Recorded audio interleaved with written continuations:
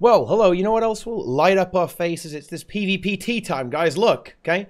You guys say we're always talking about raids. Look, we've gone to the other extreme. Now we're not going to talk about anything that has an AI attached to it is off the menu, guys. We're not even going to talk about the beast. The beast is off the menu today, guys, okay? That's not allowed. Bloom Beast? Yeah. Oh, it's has AI attached? Yeah, that's true, actually. But it's minimized because you eat the pet, right? But your stream just hosted Grimjack again. It does that. Just give it another refresh. Don't worry. It's a Twitch glitch. It's really annoying. It's the auto host is a bit buggy right now. If you refresh it, it will come back. No. Look, okay, my intro was perfect there, guys. No, I'm not editing this out. Okay, this is staying in. Okay, no, don't worry. They said it as well. Went back to host. Yeah, it's a Twitch glitch. Just refresh it. Oh, okay. Yeah, it's a stupid thing. I mean, there probably will be some AI discussion because there's like bots and stuff that are actually managing to get to the platform. That is Mirage. funny. Yeah, I like Mirage, by the way. Ah, yeah.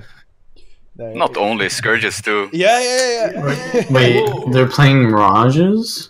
I've seen Scourges only bots, but no Mirage.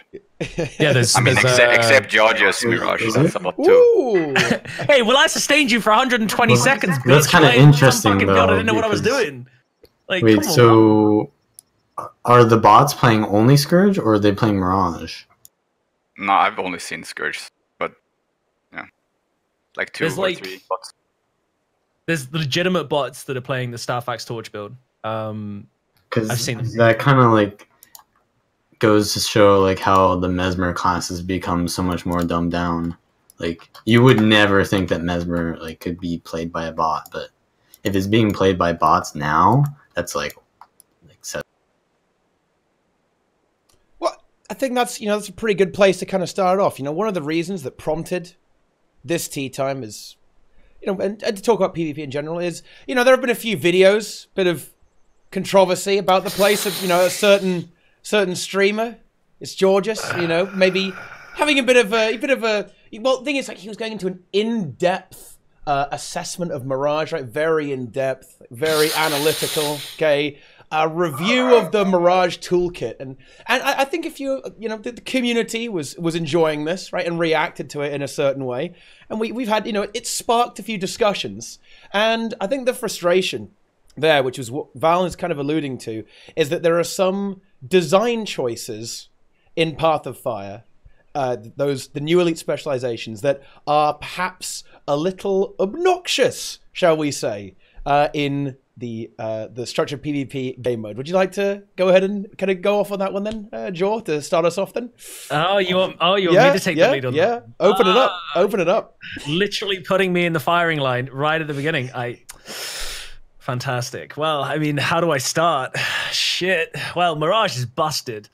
Now, honestly, I started that rant video with no intention. I mean, actually, it happened on stream, live. So it would be good enough for a YouTube video. Yeah, so I got a message. So Zodem High, he's one of my like regulars. He was like, "Dude, that Mirage video or that Mirage thing that happened on stream, you need to cut that and you need to put it on fucking YouTube." He said that was the funniest thing he'd ever watched, right? And I was like, really? It seemed like kind of like aggressive. I was like, should I put that on YouTube? And he was like, yeah, do it. I was like, okay, whatever. It takes me like 20 minutes. So literally that evening after making the rant, I went through, I made sure there wasn't going to be anything that was going to get me in trouble with ArenaNet. I just like censored everything out. Even like some of the censoring isn't even offensive. Like I went over things and censored things that weren't bad just for like comedic effect, just to like make it seem like it, I was really, really angry. So it wasn't even my idea to put it on YouTube in the first place. But then somebody posted on Reddit and gives it a load of exposure. And I was like, well, this wasn't really intended to even like go as big as it did. And then all of a sudden it's got like 8,000 views or some shit. And I'm thinking, fuck, now people actually think that I care about this shit that much. I've been ranting about Mirage for like the last year, right? Nobody's paying attention. But as soon as I make a fucking video where I just go through the tooltips and read out the skills, everyone's like, holy shit, Guild Wars 2 is in a meltdown. Jaw's an idiot. All this shit, like calling me a monkey. I got like a fucking 29-minute video just like insulting me, calling me a fucking retard. Like I haven't even watched the video. People are like just like linking me like timestamps. Like listen to this guy insult you for the next 20 seconds. I'm like, Jesus. Like I don't even know this guy. So obviously I'm tilted to fuck just because something that started off as a meme is now this like really big deal. So I make another video like saying, okay, well I think Mirage is kind of busted. Here's me dueling against Sindrener. Like, Sindrener Thief should be able to kill me on a Mirage. Like, really thinking about it, doesn't really matter what he's playing. He's got like so much class knowledge on that class. I've got literally none on Mirage. There's no way that I sustain this for as long as I do. I put up 2 clips sustaining him for like over 80 seconds. One of them was even like 110 seconds, which is ridiculous, right? For one, considering I'm on Mirage, I got no idea what I'm hold doing. the fucking phone, dude. You know that Thieves don't really have good DPS, right? Like, the video was kind of flawed, right? Thieves are not good at 1v1ing. They're good at, like, finishing targets. So, obviously, I agree. Okay. hard. Let's like, just if he take doesn't the kill you class. instantly, then, yeah. After, like, the 30-second window, you're, like, pretty safe. I've dueled other Mirages and I've done well. That's what he means. I have a video of dueling Misha, but that's older build with better thief build as well. So it's not. Can we just eliminate the class element of this and just compare me to Sindrener's level of play? Okay, now I'm pretty sure that he should kill me in pretty much any class where I have 0 class knowledge and he's playing his main. It doesn't really seem to matter what I'm doing because I'm pretty sure he'd be able to outplay me. 9 times out of 10. 9.9 times out of 10, okay? And I literally had picked up that class for maybe 2 or 3 minutes. Like, 2 or 3 games, rather. And I had a rough understanding of it. Yeah, you have played Mirage before. I played the sword pistol build, and I played I played the Axe Torch sword pistol. I'd never played the Chaos line. I'd never played with staff. And I only started playing the staff. Well, I didn't know that I could get lesser chaos on false oasis or like on heal use. I had no idea about that. I didn't know about like auspicious anguish and how that worked. Obviously, I swapped to the bottom trait line, the bountiful something or other. Like anyway, like I was learning about these traits as I was changing them. So the fact that I mean you're able to adapt and change like traits and stuff. And anyway, like Thief is a direct counter to Mirage. So my understanding, it's sort of a counter to it, but it's not like hard counter. I don't know. I never really thought Thief was a counter to Staff Mirage. Never. When Misha was playing the Torch, Axe, Sword, Pistol, then it was fine. But as soon as he goes Staff, it's harder. Okay. All right then. Yeah. Especially Chaos with extra Chaos Storms. It's just they resustain so hard. Okay. Well, I mean, if that's the case, then I don't really have anything to say because as far as I was concerned, Thief was a direct counter because it has like plasma utility. It's got like evade. It has disengage. Like you can just like dip set away from the shatters and come back in. That was my perception. But I guess with staff, you've got too much sustainability for you to even be able to do anything. So yeah, and especially depending on nodes. Let's say Forest on Quarry, you can't. He can just jump up on boxes and you can't kill him. Well, that's sort of like the difference in playstyle between the staff and like any other weapon set is you can just mind game people. So yeah. It's actually like I like staff on Mesmer. I think it's way higher skill cap. Okay, so in that case, if we kind of take the balance question aside, then right, because and for example, like George, you say that Mirage is overpowered right now at a high level, right? Because it did see a lot of play in the monthly AT, of course, but didn't win the monthly AT. It was the Soul Beast team that won, of course, right? So if it's not overpowered, then in that case, surely it is a design issue, right? Okay, it comes down to like an unfun issue. That playing against it simply isn't engaging and it's not enjoyable, and I think that is probably going to be a little bit of a theme, I suppose, of today's TeaTime. Yeah, go ahead. Maybe not just like that the build is bad, but it's not good in the meta because like Mirage is good at singling out targets, but like if you have a ton of support from your teammates, then like the Conti damage from Mirage is kind of like negated, right? So like a Zergy meta, Mirage is kind of like useless, right? But it's good in a meta where like solo queue where coordination is low, right? Which is the difference that we see here, right? It's not good in ATs, but it is good in ranked queue where you don't get support from your teammates.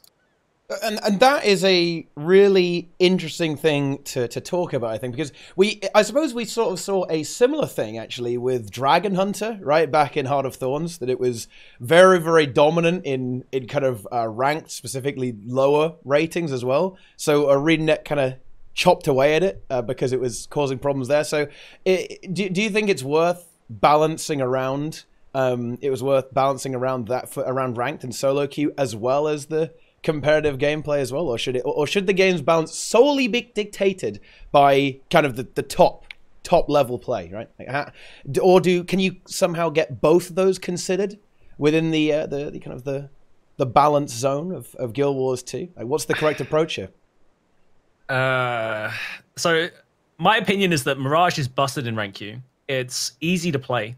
Once you have a rough understanding of what your skills do, you have so much passive sustainability and passive damage application that you can pretty much kite around and kill anybody in a good period of time. In a 1v1 case, you can even 1v2.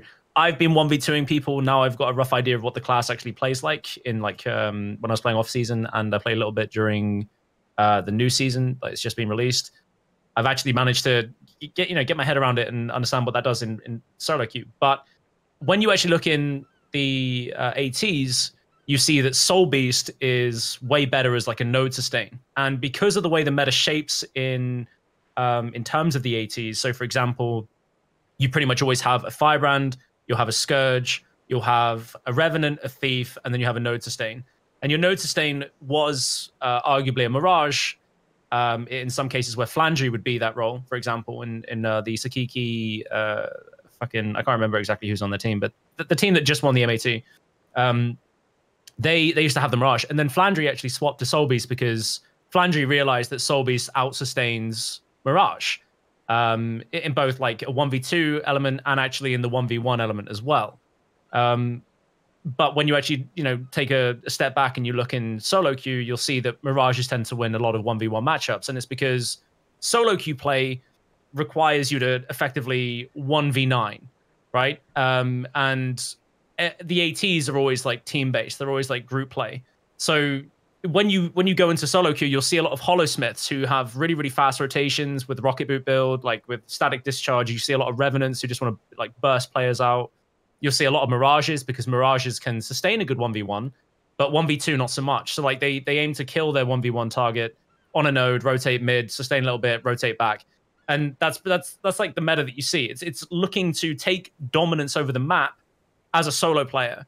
And ATs, you can rely heavily on your teammates, and therefore it makes more sense to go with the more sustainable build, like a Soul Beast, instead of having a Mirage that does lose some 1v1s and does not 1v2 very well. You need to be able to kite. You need to be able to, evade like non-stop and out-sustain with the plasma uptime, blah, blah, blah. And that's what Soul Beast provides. And that's why you see that difference between solo queue and ATs. And I stand by the fact that Mirage is busted in gold plat play because, one, most people don't know how to play around the conditions. It's anti-fun. You can't cash through confusion. You can't run with Torment. You can't even dodge roll with Torment because you take damage. It has far too much disengage potential, far too much invulnerability. Deflection on evade as well. You can dodge roll while stunned. You can do damage while you're evading now because people just like fucking throw bullets into you and shit. The kit is just, it's far too rewarding for passive play, and I don't like that. I think that's a really stupid thing. Even if they nerfed Holosmith, I don't really care. They could nerf the damage output of Holosmith. They could nerf the damage output of pretty much everything across the board. But if they nerf the sustainability of the Mirage and made it so that it was harder to get its conditions out, I'd be quite happy. I think the class as a whole just has far too much kit, and that's been my opinion the whole time. But at high level play, it's not true. Well, yeah, and what I would say to that, and I definitely want to bring Sind into this in a little bit. But if it isn't busted in competitive play, I don't really care. Just get good. I think it's fine if different things are better in different kind of situations. Like, for example, as you're talking about Holosmith, right? Holosmith doesn't see a crazy amount of competitive play right now. Like you don't see it a lot, like winning monthly ATs and stuff like that. But if it's great in solo queue, I think that's fine. I think Fresh Air Weaver is another example of this, right? It doesn't really see a lot of competitive play, but you could, because it's so fast and it can really kind of swing momentum, really burst people down, destroy people if you ignore it, right? And I think it's great. Then I think that's a very fine thing, and it can be good in that game mode, and you can certainly push for it to be more viable in a competitive setting. But if Mirage isn't incredibly disgusting in that competitive setting, then does it really need to get destroyed? Like, if you can't play around confusion, then I don't know, just get good, right? Is that really so difficult? Just don't attack forehead, right? You can definitely argue that it's anti-fun, but the trouble with the kind of the anti-fun mechanical argument is that you'd have to really rework Mirage, right, to to make it less anti-fun, right? A lot of the mechanics of the class are just inherently like that, right? You know what I mean? It's just that's just how it goes. Like the class would have to be radically changed, and Mesmer in general is kind of based around that concept, right? That it will punish you for doing things. It's very Guild Wars 1-esque. I mean, Mirage it does feel a bit like old school Guild Wars 1 Mesmer, right? With it will punish you for doing certain actions. In this case, it's moving or casting abilities, right? But there is counterplay to that, right? I think there's stuff you could do. You could say skew torment damage even more in favor of only when you're moving, right? So like if you actually play around it, like it does like nothing to you. Like you could do something like that, right? But there's to really fix like the balance of a lot of the POS specs, I think Mirage and perhaps Deadeye and stuff like that. It's like a lot of redesign is necessary here. Just like playing with the numbers is not really going to get rid of that obnoxious element of the way the classes are. But I don't know. I'd like to hear Sin's thoughts on what does it matter if like Mirage is really busted in solo queue as long as it doesn't see a lot of play, like winning tournaments and stuff like that. Like, what is the target for balance in the game?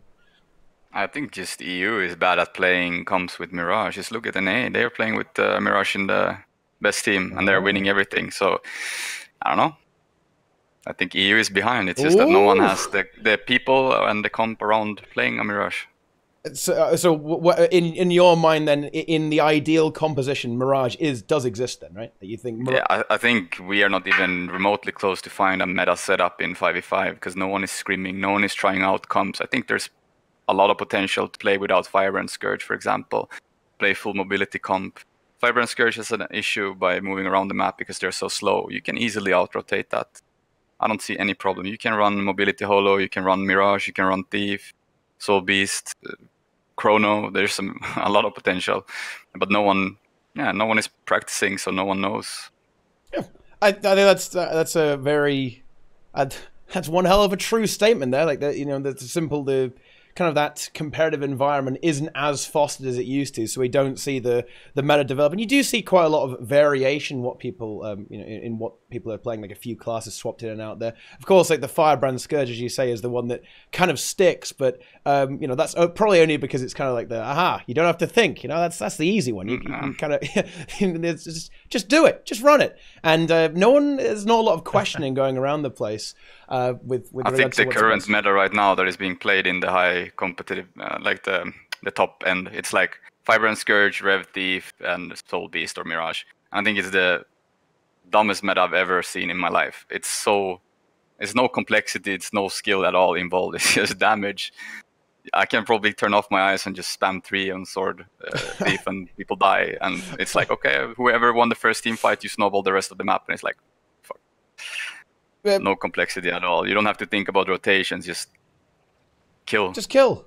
Yeah. I think Angels describes it as a hold W meta. Just like run at people and kill them and just keep running. Yes, it's so stupid. It's insane. What would you attribute like this kind of like I suppose the devolution of the meta towards like this this less skilled, less intricate gameplay? Would you say it's down to the Path to Fire elite specializations, for example? Is it stuff like Firebrand, Scourge, Deadeye, like the buffs to stuff like Rev and Soul Beast? Is that what's causing this degeneracy? It's not necessarily only Path of Fire, but it's just power creep and everything. Everything is already power creeped enough, and then they keep adding to other specs that are suffering, like Court Thief. They're stacking that trait line for no reason because it has to compete with the others, So we're never getting anywhere if they don't nerf everything to the ground. Like do like World of Warcraft, where you stat squish everything, bring down the damage completely, and then you start working up from there. If people are not dying, okay, well then we increase the damage a little bit. But if you never start from the bottom, you're never gonna have balance. Yeah, that's why I think that Soul Beast and Mirage are an issue. It's not like, Mirage isn't viable in ATs. Well, no, it's viable somewhere else. So why don't you nerf, both? Nerf everything, and that'll make other things good. Yeah. I think Mirage would see more play if it could compete against like Soul Beast. Like I said, Soul Beast is the meta duelist in ATs. If Soul Beast came down, then Mirage could compete. But similarly, you have things like full counter on Warrior got nerfed, and now it can't even kill Mirage clones. I mean, that in itself. I mean, why do clones have so much health? It's ridiculous. But anyway, if you know the defensive creep came down for Holosmiths with the passive Elixir S removal. Warriors got the nerf on full counter and like the might uptime on Mage Bane Tether reduced. So their sustainability has come down, their outputs come down, and it struck me as really strange that even though Soul Beast was on the receiving end of a few nerfs, Doyak still got buffed, and I don't think that Soul Beast actually needed to actually receive any buffs whatsoever. I think if anything, they should have just brought down that creep. They made it even more powerful than it was. Yeah, exactly. So like, you can't bring down 2 out of 4 duelist meta classes, and then not really punish the other 2, because then it shapes the meta in such a way that only 2 of them are really viable in competitive play, and that's exactly what's happened. So that's why everyone was saying, "Oh, the last balance patch was incomplete," and I stand by that, because obviously we still see that there's 2 classes that are very, very strong in the current competitive meta. So maybe the next patch that we don't know when's going to come, maybe like in the next 2 weeks, I'm speculating, maybe that will tackle Mirage and Soul Beast. I've been told by Ben in stream that they are aware of those classes, but they've been saying that for the last 3 balance patches, so I don't really know what that really means. But we may see... They can be aware of an issue, but not aware of how to solve it. I think they've been aware of it for a pretty long time. I mean, I'm sure they've been aware of stuff like Firebrand Scourge for since Path of Fire release, right? But I mean, that's this goes into a whole other topic about, well, it's the agility level of ArenaNet when it comes to balance, right? It's very low. They tend to kind of trip over themselves a little bit and not really go anywhere. And when there are changes, like the magnitude of those changes aren't really that high. Like they'll like tickle an issue, they'll poke at something, like pick away at it, and then like 3 balance patches later, that something might have actually happened. But again, like it's actually kind of funny. They used to, like, I remember back in beginning of ESL, we were complaining that they hammered build, like every time they nerfed something, they just hammered the spec to oblivion. And now we have the other issue where they're just like tweaking it slowly. It's like we're just 1% here, like not relevant at all. Yeah, and that's, I mean, obviously, you do want to find that kind of mid ground between the two, because obviously both of those are not ideal, of course. But to be honest, we could probably do with a little bit of smashing right now. Like I think a few, a lot of smashing, perhaps across the board. I think that would be fair to say. That would be the general consensus, that pretty much everything's power level is too high, right? I think that would be a fair assessment of the situation. More or less, all classes do too much damage and spam out too many boons and stuff like that. But I mean, what do you do in this instance? Like, how do they as a team even like come to that conclusion of like, okay, we have to change everything? Because I guarantee you they're not prepared for that workload. It's not possible with how they build everything. I think like World of Warcraft is just stats, right? Everything is the same stat. Here you have split game mode, so I don't think it's possible. But it would be a dream scenario. But I mean, Sind and I were discussing last night that we would like to see like a meta shake-up every 6 months. I mean, 6 months being a very, I mean, that's a pretty large space of time to expect a bit of a shake-up that might kind of revitalize PvP. But not necessarily. Like if you remove Firebrand Scourge from the meta right now, I think you'd see a lot of potential builds being played and comps, especially in ATs. But how do you do that? How would you actually be able to remove those 2 from like how they are? Because I mean, they're so strong together. There's no other support that really is comparable to Firebrand. So like, I think if you nerf Firebrand really hard, they already nerfed it once though, didn't they? Yeah, but just nerf it even more. It's been getting nerfs. It's been getting nerfs for a few balance patches now. To be fair, they've been chipping away at the boon duration, stability duration, and the cooldowns as well.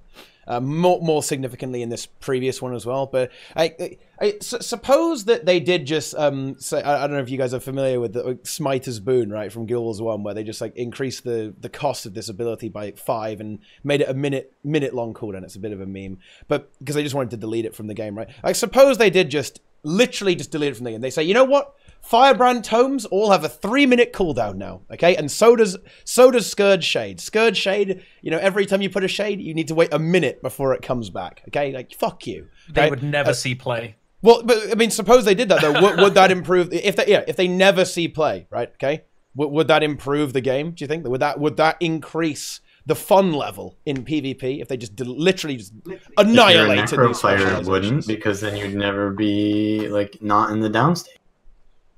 Well, and that's the thing. Well, I mean, maybe you play something else, right? You play a different class, but I think that's why ArenaNet may be a little bit hesitant to nerf the hell out of these specializations and these classes, right? Because suddenly, the players that are enjoying these classes, right? Suddenly, like, well, what do I play now? I can't do anything. And especially in Guild Wars 2, where I think a lot of people like to play the same thing, and not really adapt, I suppose, to how the meta is, right? I think that's probably one of the reasons why they're a little hesitant to do that. But I don't know. I'm not I don't agree sure with about that. Yeah. I mean, we have the problem already that some classes aren't played. Like, how much do you see Ellies in ATs or monthly ATs? Like, they have the same issue. Yeah, that's certainly true. But I mean, you see that a lot more in, say, ranked, though, right? Again, I think in a way that's probably. I mean, most PvP games are ranked, right? Yeah. I mean, if we only care about ranked, then yeah, I guess you see some Ellies, but not much. Yeah, it's certainly true, right? But I think even if Ellie is not that bad in ranked, though, as I understand it, though. Like, certainly you can get a lot of work done, and you can certainly get to a high rating by playing it if you know what you're doing. Is it fun? I don't know. With a lot of Mirages and Soul Beast, I don't think Ellie is that successful. I mean, obviously, it isn't the best class in the entire world. Yes, exactly. Celifrag, dude. Celifrag, man. I think the only one in EU who actually reached Legend was Kran, and he played Ellie. A weird build as well. Yeah, extra funky build, dude. No, but he was playing Tempest, wouldn't he? Support Tempest. Nah, I think he played a little bit mixed, like for Tempest, but also Weaver with Dagger. Yeah. Oh yeah, Legal Method as well. Oh, there you go. It's just like, it's not a fun class as far as I'm concerned. If you actually look at like how it plays compared to Hollowsmith, compared to Soulbeast, compared to like maybe even Thief, Core Guard, it's just an evade bot. Like, I stand by that. It's just not fun. You never really feel like you've had a good fight when you play into a Weaver or into an Ellie, like, flat out. It's just not fun. I'd like to see more of their kit, like maybe less evades and more damage output.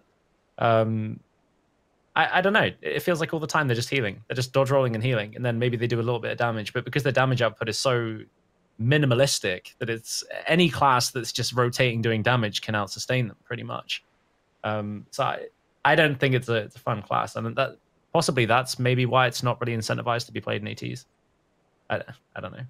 Sure, and that is an element to things. Like, fun is important, and I think fun is important in balance, and it should be taken into consideration, I think, anyway. And that's why there is a case to be made for nerfing stuff like Mirage, in my opinion, right? Like, if it's not fun to play against, then maybe you should get rid of it, right? Like, not everything needs to be viable, if that makes any sense, right? For example, like, Berserker is a pretty good example of this. Like, no one plays like Berserker in PvP. No one right? plays that shit. No one plays Berserker, but that's okay, right? Because it's good in other places. It's a very fine class in raids, for example, raids and fractals. It's a perfectly good class there, and vice versa, right? Some things are just not good in say raids, or not good in fractals, right? And that's kind of okay. So not everything has to be good in every game mode. So just can I pick you out on something? Yeah, sure. Yeah, because you've said that you can pretty much play anything in raids. Yeah, pretty much. That came from your mouth. Oh yeah. So like, if pretty much anything can be played in raids, yep, and be viable, as in it can be used to actually kill a boss, surely you should be able to play whatever you fucking want in PvP and achieve the same. But that's a completely different issue, because in raids you're not playing optimal if you're playing anything. And if you play you're anything playing versus PvP, players, yeah, you can do it, but you'll be. But I mean, completely writing off a class spec as just completely unplayable because it doesn't achieve anything. Berserker obviously being one of them in PvP.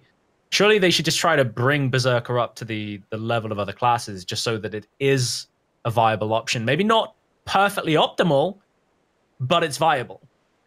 At this point, it's not even viable. But you literally see a Berserker in your team and the game is over. Like, You see what I mean? I think as though I mean I think it depends, right? It very much depends. Like if you're in fucking Gold League and the Berserker is Boyce, I mean, yeah, you're probably going to be in pretty good shape, no? I don't know. You also have to remember that certain builds are better in certain metas. So like it could be really OP potentially if the meta changes like all of a sudden, like, you know. So like that's why power creep is so bad. Like forcing something to be meta, like when it's not meta, only because of like it doesn't fit the role of the meta, and then you power creep it to be meta, is when you really create this like unhealthy balance, because then if the meta does fit it, then it's like way too broken. Well, then arguably don't buff it, bring stuff down to meet it. Right. Because the power creep is way too high across the board anyway. So why don't they just use Berserker as like a base level? You know, fucking Corelli, I don't fucking know. Like anything that they want to kind of say, okay, well, this isn't really seeing a lot of play. Let's bring everything else down, and then it becomes viable because it can compete and it's not being fucked by the power creep and the defense creep in the game. Surely that's an opportunity or an option. Well, yeah, I think that is. I think that's kind of the consensus we're almost generating here, right? It's the fact that the power level should probably be brought down. Of like a lot of the meta specs right now are just so damn strong in compared to the other stuff that makes it look ridiculous. And this kind of goes into what Sim was talking about earlier about Core Thief, right? They just kept buffing it and buffing it and buffing it because it needed to compete. They wanted you not to play, not to play Daredevil anymore, or not to play Deadeye as much. So they said, all right, we're going to make Core Thief really good. We're bringing back SD, boys. Necro. Like, I think they buffed Axe 7 times in a row, and it was never good because Power Necro was never meta, right? But they kept thinking, well, maybe we just need to keep buffing it, and that'll make it like playable. Well, no, you just need to like balance the game to allow that role of that class to be meta, right? Not just power creep to like insane levels. And now, like, they had to nerf Power Reaper because it was like one-shotting people with Axe being so power creeped. So I mean, Vallun, can you expand a little bit on that? How should ArenaNet go about doing that? Like, what balance changes could they do? What could they have done, for example, to make Power Reaper better in the current? Like, how could they change the meta to make Power Reaper better without just keep giving it more damage to the point where it one-shots you, right? Well, the reason why Power Necro isn't good is because like it gets too hard focused and it doesn't really have that much sustain. So like in comparison to Scourge, a class that can kind of like have its own sustain, because it's mostly ranged. It's not only sustain; it's the counter pressure as well. Right, you can like just spam AOE around you and on the node at the same time, whereas even while you're being stunned. Yeah, Reaper needs to be like in the middle of like a team fight, which node is not life, right? But you can do damage on the node if you're Scourge, but you don't need to be standing on it. So it's like that sustain that you get just from being able to position yourself is like just why Scourge is better than Reaper. But Reaper is still good. It's just like there's like something that's better than it. So if you like force it to be good by power creeping it, rather than like balancing the things that are better than it, then you don't really get balance. You just get power creep. Plus, there's a lot of heavy boons in team fights right now, so Scourge has access to a little bit more than, for example, Reaper. I think Reaper has plenty of with Axe, yeah, for sure. But I'm talking about like utilities as well. The utilities are so much better. It's more like the fact that a Connie build that does like weakness and cripple constantly is what is so debilitating, because like Power Reaper does plenty of like chill and stuff, but that's like the only thing that like, Scourge Elite also you can't like land your damage on Reaper unless they're chilled. So like Scourge has tons of cripple to make it land its damage. So I guess Reaper also suffers from the same thing as Daredevil Thief, like a lot of blocks as well from Aegis and So again, it would come down to toning down, say, Scourge then, and that would inherently make Reaper better, as you would expect. Right? I think then Necro would just fall off completely, because you see how fast the Scourge falls already. Like you look at the monthly yesterday, how fast did the Scourges die? But this is assuming that everything gets nerfed at the same time, right? Like, yeah, if you would bring everything down. One thing that people don't realize when like when I make a balance video and someone gets like hyper triggered that I nerf their class, it's because they went to the timestamps, they only looked at their class, and then they're like, why would you nerf my class? Well, I nerfed all classes, you know, right? Like that's the thing people don't understand is like they have to think of like the future like situation where everything is nerfed. Like live in a world where everything else is nerfed. Well then yeah, it's fine if your class gets nerfed. Like it's even better in that case sometimes. But like people are so tunnel vision and so selfish that they're like, nah, my class cannot be nerfed because then I can't beat this other class, which they have no idea how that class works anyways. Yeah, then that would be a good thing. That like as we said before, if we bring down the power creep across the board, then things that weren't viable become viable, and that might change up how classes play against one another in PvP. That in itself would shake up the meta because all of a sudden people aren't necessarily playing Hollowsmith. Maybe now they're playing like some fucking obnoxious power Mirage Shatter, you know, which I don't disagree with people saying that it's hard to get your output on that. In comparison to the Condi pressure you get from like Condi Mirage.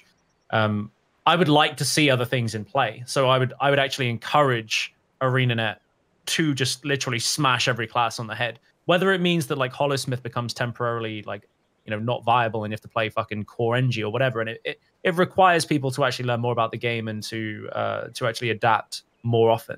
That would be a good thing. And I think I would say that we're all in agreement with like power creep being nerfed across the board and then things becoming more viable because of that. Is that what we would all like to see? Is that the consensus? I would certainly... As long as you get rid of the DPS meta, like I'd rather go to a bunker meta again where you actually have to learn teamwork and synergize with each other like we had in pre-HOT and everything like that you actually have to be two players coordinating together to kill something.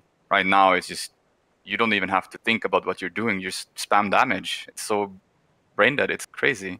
I don't think the bunker meta itself is what you might want because that was like a really slow style of play and it was like I'm not talking chrono bunker but I'm talking a bit slower at least. Yeah, it was okay like in like not POF but like post HOT near the end of HOT. That was like a good bunker meta. Yeah, for sure.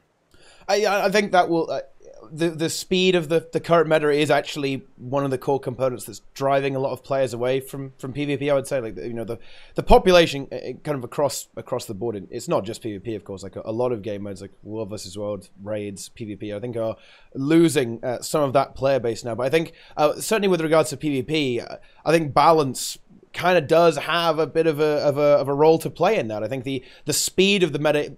New players come into PvP, then they get just like, oh, I've got 20 confusion stacks on Mirage. Oh, a Core Guardian one-shot me. Oh, a Rev is one-shotting me. Like, what's going on here? I think it does drive people away, and it confuses people who are moving into the game where they don't really understand why they're losing, right? So they just stop playing, right? So would you guys agree with that? It does balance, you know, is the balance of the game kind of causing the population issues? Is it causing people to have less fun and be driven away? Because not everyone doesn't like it. Like a lot of, you know, plenty of people very much enjoy PvP. We still see, you know, a good solid few teams playing in the monthly automated tournament, for example. And you know, ranked queues are not crazy, right? They're like, you know, 5 minutes to find a game. Sometimes, you know, you can even get like 2-minute queues. Like you can have some pretty short ones, and it can get longer depending on how you're rated. But still, do you guys think that PvP will be restored to its former glory with some superior balancing coming up from ArenaNet? No. Too late. Oh, what? It is. It genuinely is too late. Like, everything that we've been asking for like 5 seasons hasn't happened. We might get a response from, like, you know, the skill devs who they go, okay, well, we know this is kind of busted, we'll tone this down. But then at the same time as toning something down, they just buff something out of fucking, you know, Narnia, and all of a sudden we're like, why the fuck is this thing now relevant? This thing is now controlling the entire meta. Fantastic. And then they go, well, we're not going to undo that. We're going to leave that in for a season and a half, and then we'll come back and we'll adjust it then. So then everybody endures it for 6 weeks, gets pissed off, leaves PvP, says, this is a fucking shit show, and then never comes back. And now they've lost faith. You're assuming that they keep doing bad balances. Teapot's saying, what if they actually start balancing the game?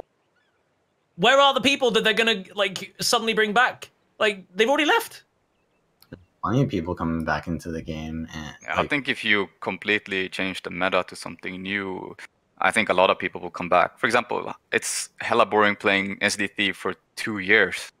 If we would have DP or hell, fucking pistol whip back or staff, whatever, just create something new that would fit the meta, it would be fun. Everyone would come back. Same with other classes. Like we have seen the same classes, the same kind of playstyle since the beginning of Path of Fire, and it's getting boring. Just play something, like nerf everything, and then you bring back old specs and people will come back. That's why I'm saying every 6 months, completely change the meta, and you will have a lot of people trying out, and there will be like, oh wow, I can play something new.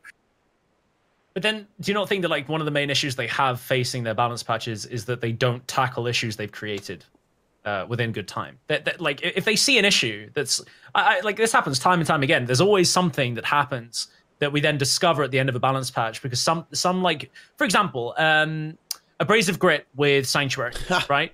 This was like put in. It wasn't last balance patch. It was the one before. Is that correct? Yeah, I think so. Yeah, I believe so. Yeah, this wasn't over Christmas. This was before Christmas, wasn't it? That did get hotfixed. It was hotfixed, but like 2 weeks later. They literally disabled. The day that I got banned, so whenever that was. I don't fucking remember. But like, I know that they, instead of actually tackling how Abrasive Grip operated, or how the new rune, instead of tackling how the rune operated, they adjusted Abrasive Grip. So they actually nerfed Scourge to counter something that they literally just implemented, which I thought was really ridiculous. So actually, like, tackle the trait line of something that had been existing as it was for months and months and months and months and months, to then not actually cancel out the rune that they literally just implemented without testing. So their methods of like adjustment are even a little bit interesting. That's the word I'm going to use here, because I don't want to be offensive. But I do think that maybe in future, if they do implement something, it could be a case of, okay, we're going to allow ourselves a 72-hour window where things that have come out of this meta change are discovered to be busted, and we have good evidence to suggest that this is busted. This interaction is dominating PvP. Everybody's complaining about it. Streamers are complaining about it. YouTube content's complaining about it. It's all the talk of the town. It's on the forums. Here's the adjustment we need to actually fix that issue. Instead of making us wait 6 weeks, instead of making us wait 2, 3, 4 weeks. I mean, 2 weeks is a quarter of a season. So, like, why the fuck do we have to wait 25% of a season to actually see a change when that's already given people plenty of time to climb that leaderboard or to do whatever the fuck it was that they were going to do in that period? So yeah, I think quicker responses to their balance mishaps would be much more beneficial to actually how people perceive PvP and how they go, okay, well, we are being listened to. They do care. Here's the change that we wanted to see, which doesn't happen. We don't even get any transparency really besides Ben. I keep saying Ben is the little window that's in a concrete fucking tower that is ArenaNet. You know, I wish we had more transparency across the board, but we don't get that. Yeah, biggest issue I have with when they release balance patches is that they are not even mentioning why or like what their idea of the build is supposed to be. Like, you're just nerfing or changing something, but you're not elaborating on why. Where do you want the meta to go? Do you want to have a full DPS meta that everything just melts in 1 second, or what do you want? Do you want Soul Beast to be unkillable? Do you want Mirage to be obnoxious? Like, just explain a little bit. You don't have to go in depth on what changes you were facing or what you were discussing. Just give us why, a small why. Like Jaw mentioned about World of Warcraft, where they mention we did this because we felt it was too powerful, 3v3 or whatever they say. Yeah, they literally talk about certain skills and their impact in PvP, 1v1, 2v2, 3v3, and they explain their reasoning. We don't really get that. We do get a little brief explanation sometimes before a class. Like they'll literally list the class. They'll say this class was doing this, but not really actually breaking down the particular skills that were the issue, which I think is what they to kind of like convince everybody that they do have an understanding of like what they're doing or why they're doing something. I think just mentioning a certain skill, they're recently with the soul boons change with Moa stance, when they adjusted Moa stance and they reduced they reduced the actual duration impact, wasn't it, from like consuming plasma when you use Moa stance. I think that was what was adjusted. It was like lowered a little bit. I can't remember exactly. But then what they buffed Griffin stance and broke that one instead. Yeah, exactly. So like giving a reason as to why they did that as a follow-up is more interesting. Like, did they want to restore something that they felt that they'd underpowered, or again, like it's what we're talking about. So like a little bit more transparency in regards to the changes they make would be fantastic in tackling balance, and obviously giving us a chance to counter that with whatever the changes that we do see in the meta. So, well, yeah, and perhaps communication with the players, taking feedback from the players is very much important as well. Like, as I understand, there is a secret PvP Illuminati Discord where some feedback is given to some to the developers, right? I don't think that's going to exist much longer. A lot of people joining it have been running their mouth. I mean, I was quite guilty of that. I kept talking about it, and I've recently left it, mainly because I didn't see change, and I felt that the amount of whining and information I was providing, alongside other people who were giving, like, they were having really, really long discussions and giving feedback. And pretty much none of the changes that were actually recommended in that Discord actually went into any of the patches that have happened in the last, the last 2 balance patches. So it just felt like it was almost like it was ranting and it was providing information that didn't go anywhere. So I've left it. I know a bunch of other people have left it, and people have kind of lost faith in that as an initiative. Are you just saying that because you feel that way, or is it actually going to... I feel we don't actually get any feedback direct. Well, we didn't when I was in there, which I mean was like a week ago. Didn't get any feedback directly from the developers. We knew we were there. We knew they were there, but we never got any actual feedback. So, and to be honest, people really shouldn't be talking about it anyway. That this is like what Ben said to me. It was never meant to be like a public thing. It was actually started off as an initiative just to get communication going, but it hasn't developed into anything, and they don't want anybody to think that it's a favorable thing, like where PvP developers are, favoritism and all that shit. So it's not really being used, and I don't think that it will be used in future.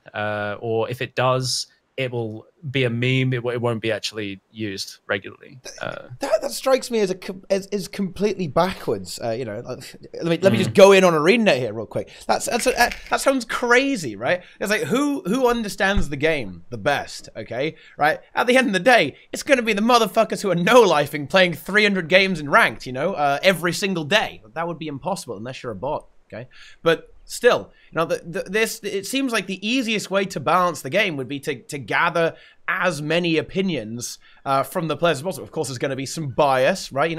I go on a YouTube video, guys. What do I see? I see Sindrener saying buff Thief, nerf Mirage. Okay, I see Helser. He's always saying buff Mesmer. Okay, yes, there's going to be bias, but to a certain extent, that is memery, right? Okay, if you actually sit down and have an actual conversation about balance with a lot of top players, I think, I don't know, I kind of believe that they can be objective, right? Surely, or do I have too much faith here, guys? Surely. I mean, we did this even back before, like, ESL times, before HOT even, and it never went well even there. Ooh. Like, we had Absurd complaining about Rampage of Warrior being 20 seconds because it did too much damage, and we ended up getting that nerfed. Like, was it broken? No way. What the fuck? Warrior was shit back then, but no. Okay, maybe I was a little optimistic then. Yeah, I mean, look at Chrono Bunker. We said as soon as Pro League started, don't even release this because Chrono Bunker is the worst build that you've ever seen in this history. And then there was a lot of things that were broken, but what happened? No changes for a whole season of Pro League. Everyone played Chrono Bunker, and it was the most busted thing we've ever seen. They don't do those hot fixes. They don't listen. Yeah, they don't. I really don't think they take player feedback on board. It's kind of hard to listen to though, like, because there is so much bias. Well, I mean, you say that, but then the Holosmiths that were in that Discord at that time, they did actually talk about how there was far too much quickness uptime, myself included. They nerfed Toss Elixir U as a result of that, I believe. So that, there are some things. That's one situation, but like if you're a dev and you're trying to go on the forums, like, I don't think they do that. I don't know either. if they even go on the forums anymore. I think they look at stats. It's so difficult to discern what's like actually meaningful. I was discussing this with Sindrener last night as well, in this Discord. we were saying about how we think that, or I was saying how I think that they actually look at statistics, even when it comes to like say raid bosses and changing the stats or the weights of certain skills in say raids. They look at maybe one boss and might say, okay, so what is doing the most damage to this boss? What is the skill that's doing the most damage to this boss from this class?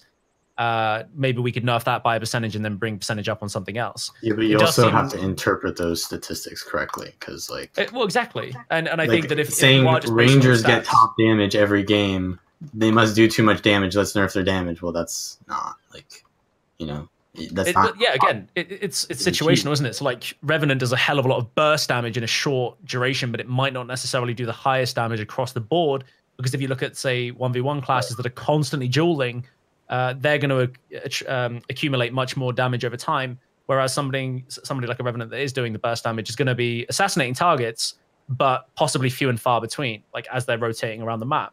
So yeah, again, statistics can be misread, and it's important to actually understand where those stats are being placed, I would say. Sure, but I mean, the alarming thing there is that if they nerf something and then buff something else, isn't that like a really odd approach to balance, like on the class? Isn't what you were talking about Griffin stance, right? And the Dolyak stance, for example, on Soul Beast, they nerfed Moa stance, but they buffed the other two stances. It's like, well, what's going on? They're like, why would they do that, right? That's an incredibly bizarre approach to balancing, don't you think? Like, is the entire methodology of ArenaNet just completely balked? Is it just all wrong, guys? Yeah. What is going on here? Well, I don't even know how they take their feedback. I mean, I'm not on the Discord, never been on that Discord, but I know Ben is around a lot on my stream, listening to what I say and stuff.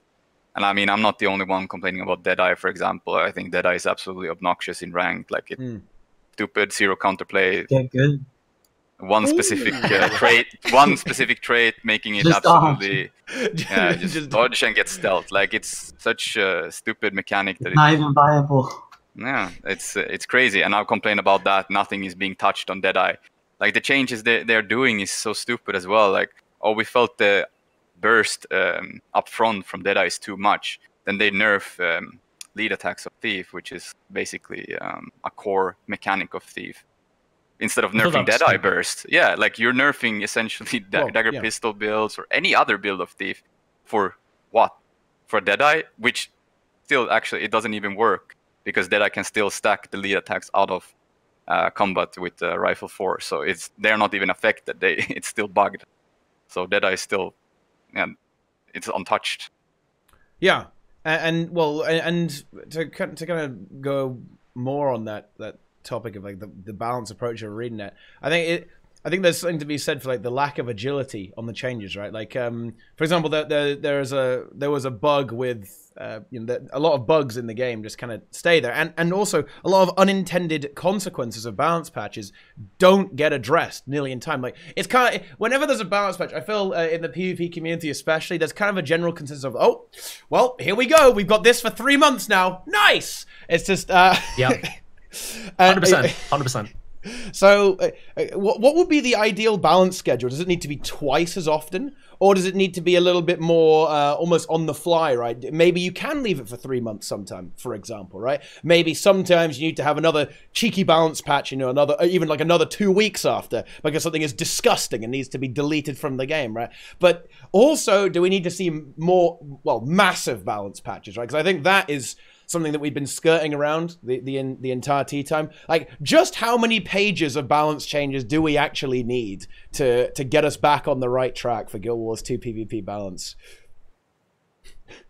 I think, again, it'd be good to see a meta shakeup infrequently. So like its own little isolated patch that they do perhaps to they work on it for a really long time, but it is literally just to switch up the meta and try and like just very, very quickly swap things up. But like you say, when we do get something that happens and it cucks PvP, we don't see a change for like 3 months. So I don't really care if they do them infrequently, but it's more a case of being able to go back and fix an issue that they create during that unloaded patch. Now, I don't like that they do a patch in the middle of the season. I think it makes more sense to do it during the off season so that you have time to adjust those classes. without it impacting the rank queues. Does it really matter? Like, if your rating changes because you can't adapt, isn't like the ability to adapt like good? It's not always about adaptation, though. For example, with Scourge being immune to conditions because of Abrasive Grit on a new rune release, that took a long time to get changed. Like, bugs. It's not necessarily a bug. It's just something they didn't consider. It's not a bug. There's no bug interaction there. How can you even say that Abrasive Grit and Rune of Sanctuary is a bug? It's not a bug. You're just saying they're exploiting for more rating. Well, yeah, but they're exploiting something that ArenaNet implemented. So it's a patch change that results in a class change. By ArenaNet, wasn't it? Sorry? Mirage was implemented by ArenaNet, and people have been exploiting that. Yes. So, is any rating that people gain from Mirage not null and void? Whoa. Or like, what are you saying? Like, the balance patch creates like more exploits, but those already exist. So who cares as long as it changes? What? Why are you trying to like dissolve my argument? There's no way that Abrasive Grit and Rune of Sanctuary are a bug. Okay, they are an interaction that happened during a patch. That was are you not... saying they still are in the game? Or can I finish my fucking sentence or not?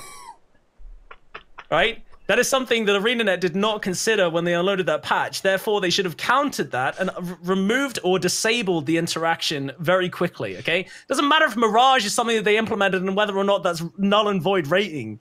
Like, what are you getting at, dude? But I agree. Like, you could just have disabled the rune instantly. Hotfix and like they do with the server crashes. Hotfix the rune, disable it, and then fix the trait whenever you have time. That would have been the best. And that's how they do with all the other games. Okay, something is completely broken, and you could consider it an exploit. Okay, we disable it and we hotfix it. Same with when raids broke, they disable the raid. Like you have the yeah. I don't know. I'm trying to say that it doesn't matter if they balance patch in the middle of a season if they just balance it. That's what I'm saying. What? No, yeah, I honestly, I'd be inclined to agree with Vallun here. I think it's fine to balance some mid-season tours. Like, who cares, right? Like you were making a big deal about them balancing mid-season. Like, I didn't really make a big deal. I just said that I would prefer if they did it off-season so they would have time to react. They would actually see it without it actually impacting the rank queue, because I think people going into ranked, starting a season, might feel very comfortable in a class that they've learned during off-season, and they don't want to see an adaptation happen in the middle of the season. I think, like, if you're somebody that's a Firebrand main who enjoys playing Firebrand and wants to play it as a support in its current state, because at the the beginning of the season, it is working perfectly fine for you. You know exactly how it works, interacts this way in the meta. And then halfway through, or maybe 2 weeks before the end of the meta, suddenly your class becomes bullshit and your current rating actually doesn't really mean anything because now you have to learn a whole new class because you're now irrelevant. That's not really fair when you've worked 6 weeks to get to somewhere working on a class. So I would like to see that these balance patches actually go in off season, where people then have an opportunity to learn a class and use that class, utilize it during the season, and not have that just random ass change happen in the middle of the season. Okay, so have you, I know Sindrener has said this, but have you ever said off-season games are just a meme? Have you ever said that like they don't matter? Because that doesn't seem like a good place to practice your build. You're playing versus meme builds the whole time. Well, yeah, but that doesn't mean it be best to use it during the season? It doesn't matter because you're still learning how that class operates. I learned a lot of classes during off-season. It doesn't matter when the balance patch happens, as long as it happens.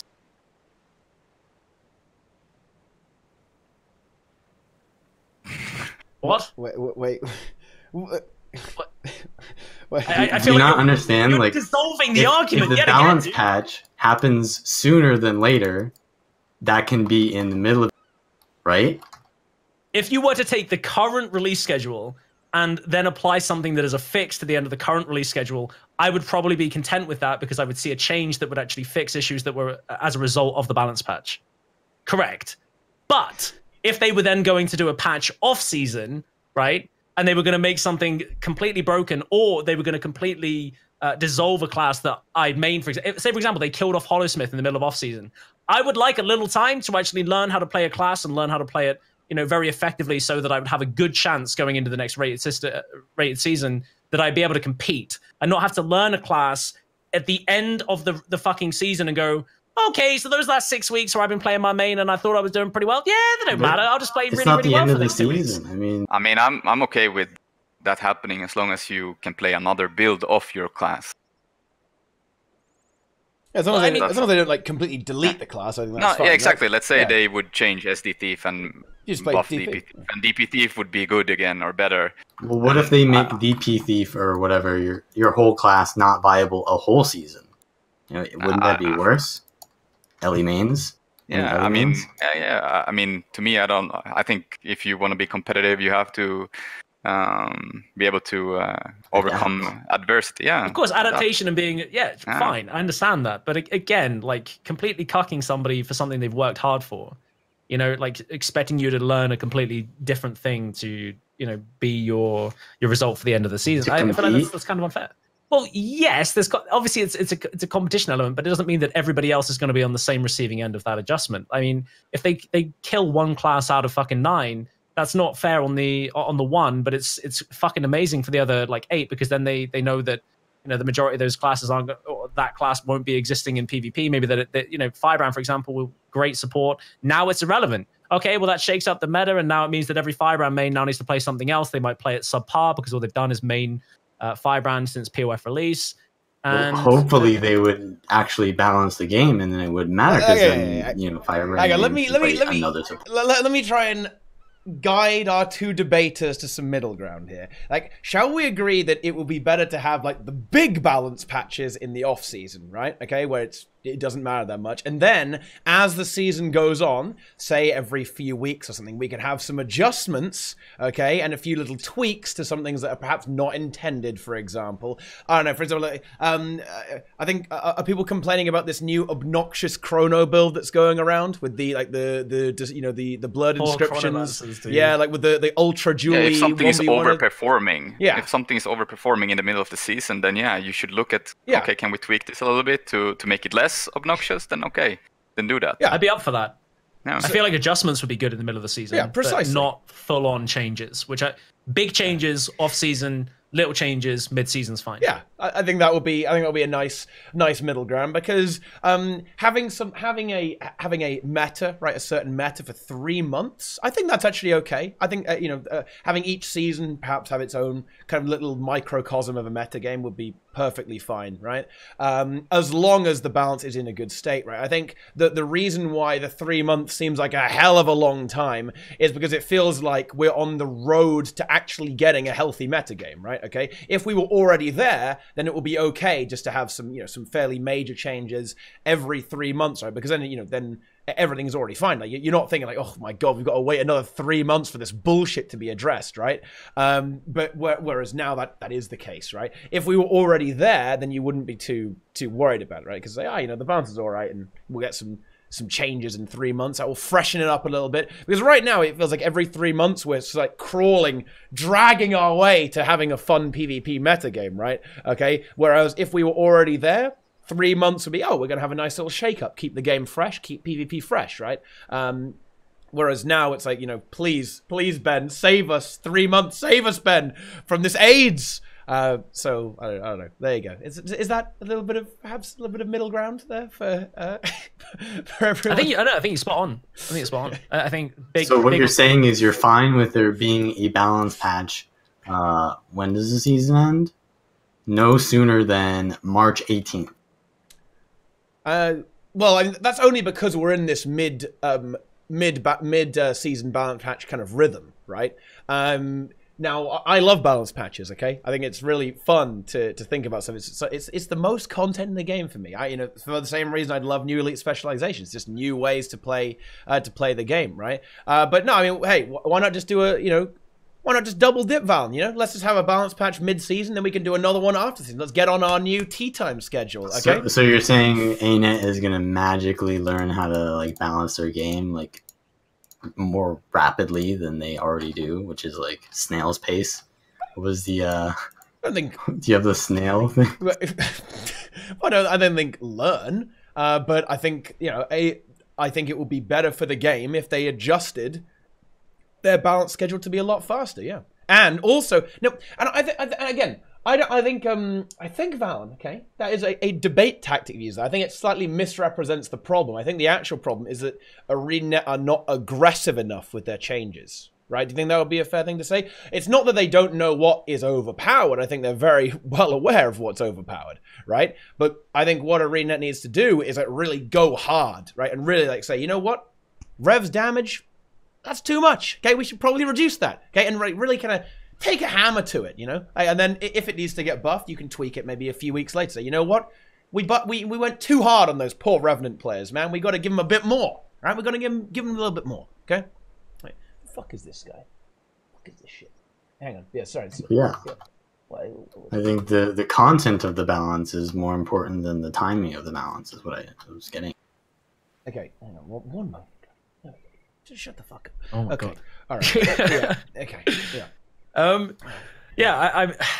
I guess like I don't think we'll ever get individual adjustments like that. I don't think we'll ever see like say Revenant getting knocked down by itself. If they were going to do that and they were going to tackle it as ham as that, I think that they would actually look at all the classes that are doing that in the current meta, and then they would try and do that, which again is like a big rework, and that's what you've said already. So like imagining that they would rework all the power creep across the board. If they just nerf the power creep, by the way, do you not think that then it's then going to have to be like, okay, so if we can't kill stuff as quick, then we then have to look at it from the defensive creep, right? So all this stuff that has crazy boon uptime, crazy protection uptime. Obviously, the current condition, Mirage is the prime example of that, and Chronomancer. They have like crazy Chaos Armor uptime, which triggers the trait that gives them 4 seconds of protection every single time they get Chaos Armor. I think I can't remember exactly what it's called, but again, and then immunity uptime, like using signets with blood inscriptions. You've got like evasion windows all over the place with Mirage Cloak. It's just an example, but then they'd have to come down and obviously tackle all of that defensive capability, because if you can't kill things very quick, but they're able to out-sustain you anyway with all that utility kit, then that pulls for another meta rework, and they're not going to do one without the other. They're not going to bring down the power creep and then ignore the defensive creep as well. And then if they bring that down, do they then look at the healing creep and they go, okay, well, damage is a lot lower, but people can't kill each other because the healing creep is just so goddamn high. I mean, Hollowsmith runes, by the way. You know, Hollowsmith with healing turret, or just core NG with healing turret. I mean, Hollowsmith is probably a better example because it has so many blast finishes. You could even take the Prot Hollow with the so you take healing turret, you take thumper turret, you have holographic shockwave as well, so you can basically double blast both of your turrets in your water field and then blast it again for extra area healing. There's so many like methods of like getting yourself to full heal off of like one skill pretty much. Even if you just like, you know, Hollow Leap 2 and holographic shockwave and use your blast on your heal turret, you'll heal yourself to full. So that in itself, if you're not doing as much damage, is going to be detrimental if you're against the Hollowsmith. So you literally have to pull all of these different things together. Like you have to tackle the power, tackle the defense, tackle the healing, and do one big rework.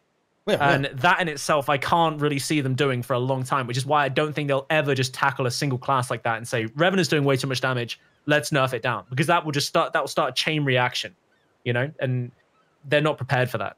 Well, that's kind of what I was alluding to, right? You know, it's the fact that, you know, that when I was talking about balance patch aggression, right? Like being really going hard on these, like really you got to hit everything, right? Otherwise, if you suppose they only hit one class, right, suddenly that class is like complete trash compared to all the other ultra power creep classes that we currently have in the meta, right? Like, so when you nerf something, you can imagine like in ArenaNet vision, like we're nerfing this, like why would we do that? If we nerf this class, it's going to be terrible compared to everything else, right?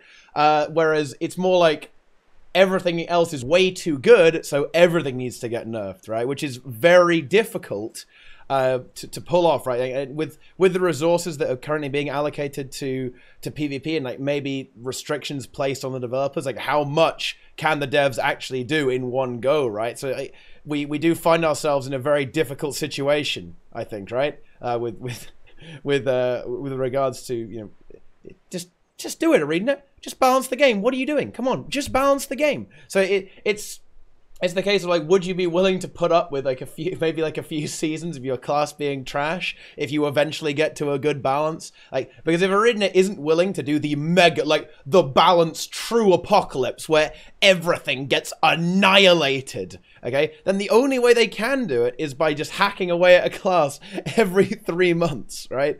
Until the game is eventually balanced, right? So that's ArenaNet are in a bit of a tough spot, right? I'm just not sure how much devs can do. They'd have to change their update schedule. I know for a fact that there is a strange reason why they can't do changes as frequently as they want to, and it's essentially that they can't do releases at the same time. Because of how they structure their updates. So PvE is at like 1 point, PvP World v World. They don't do them together very often, and the adjustment sometimes when it comes to balance they can, but if they were doing like a big PvP rework, that would in no way coincide with PvE changes or World v World. Like it's kind of weird like that. I know that, and that's something I've been told. So if they were going to do such a big change like that, I don't think that they would spread it over like say 3 months. I think that they would have to kind of pool their resources like they have already into the systems team, and they would have to essentially work everybody on a very, very quick scale to get that whole rework done. And they wouldn't. I don't think that they would let one class suffer without the other changes coming in very quick succession. I think it would have to be every couple of weeks or something if they did that. But that's kind of maybe over expectant. I don't know.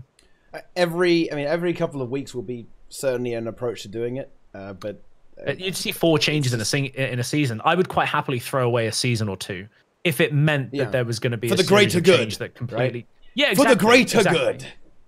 Exactly.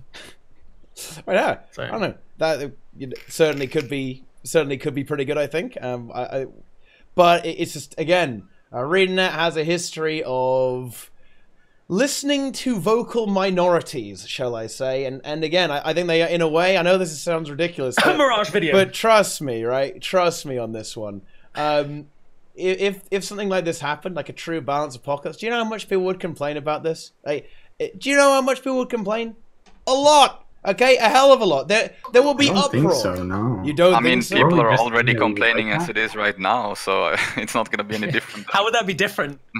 I don't know. Yeah. I'm just in a way I'm just trying to play devil's advocate in a sense. Take for example like the PvE meta.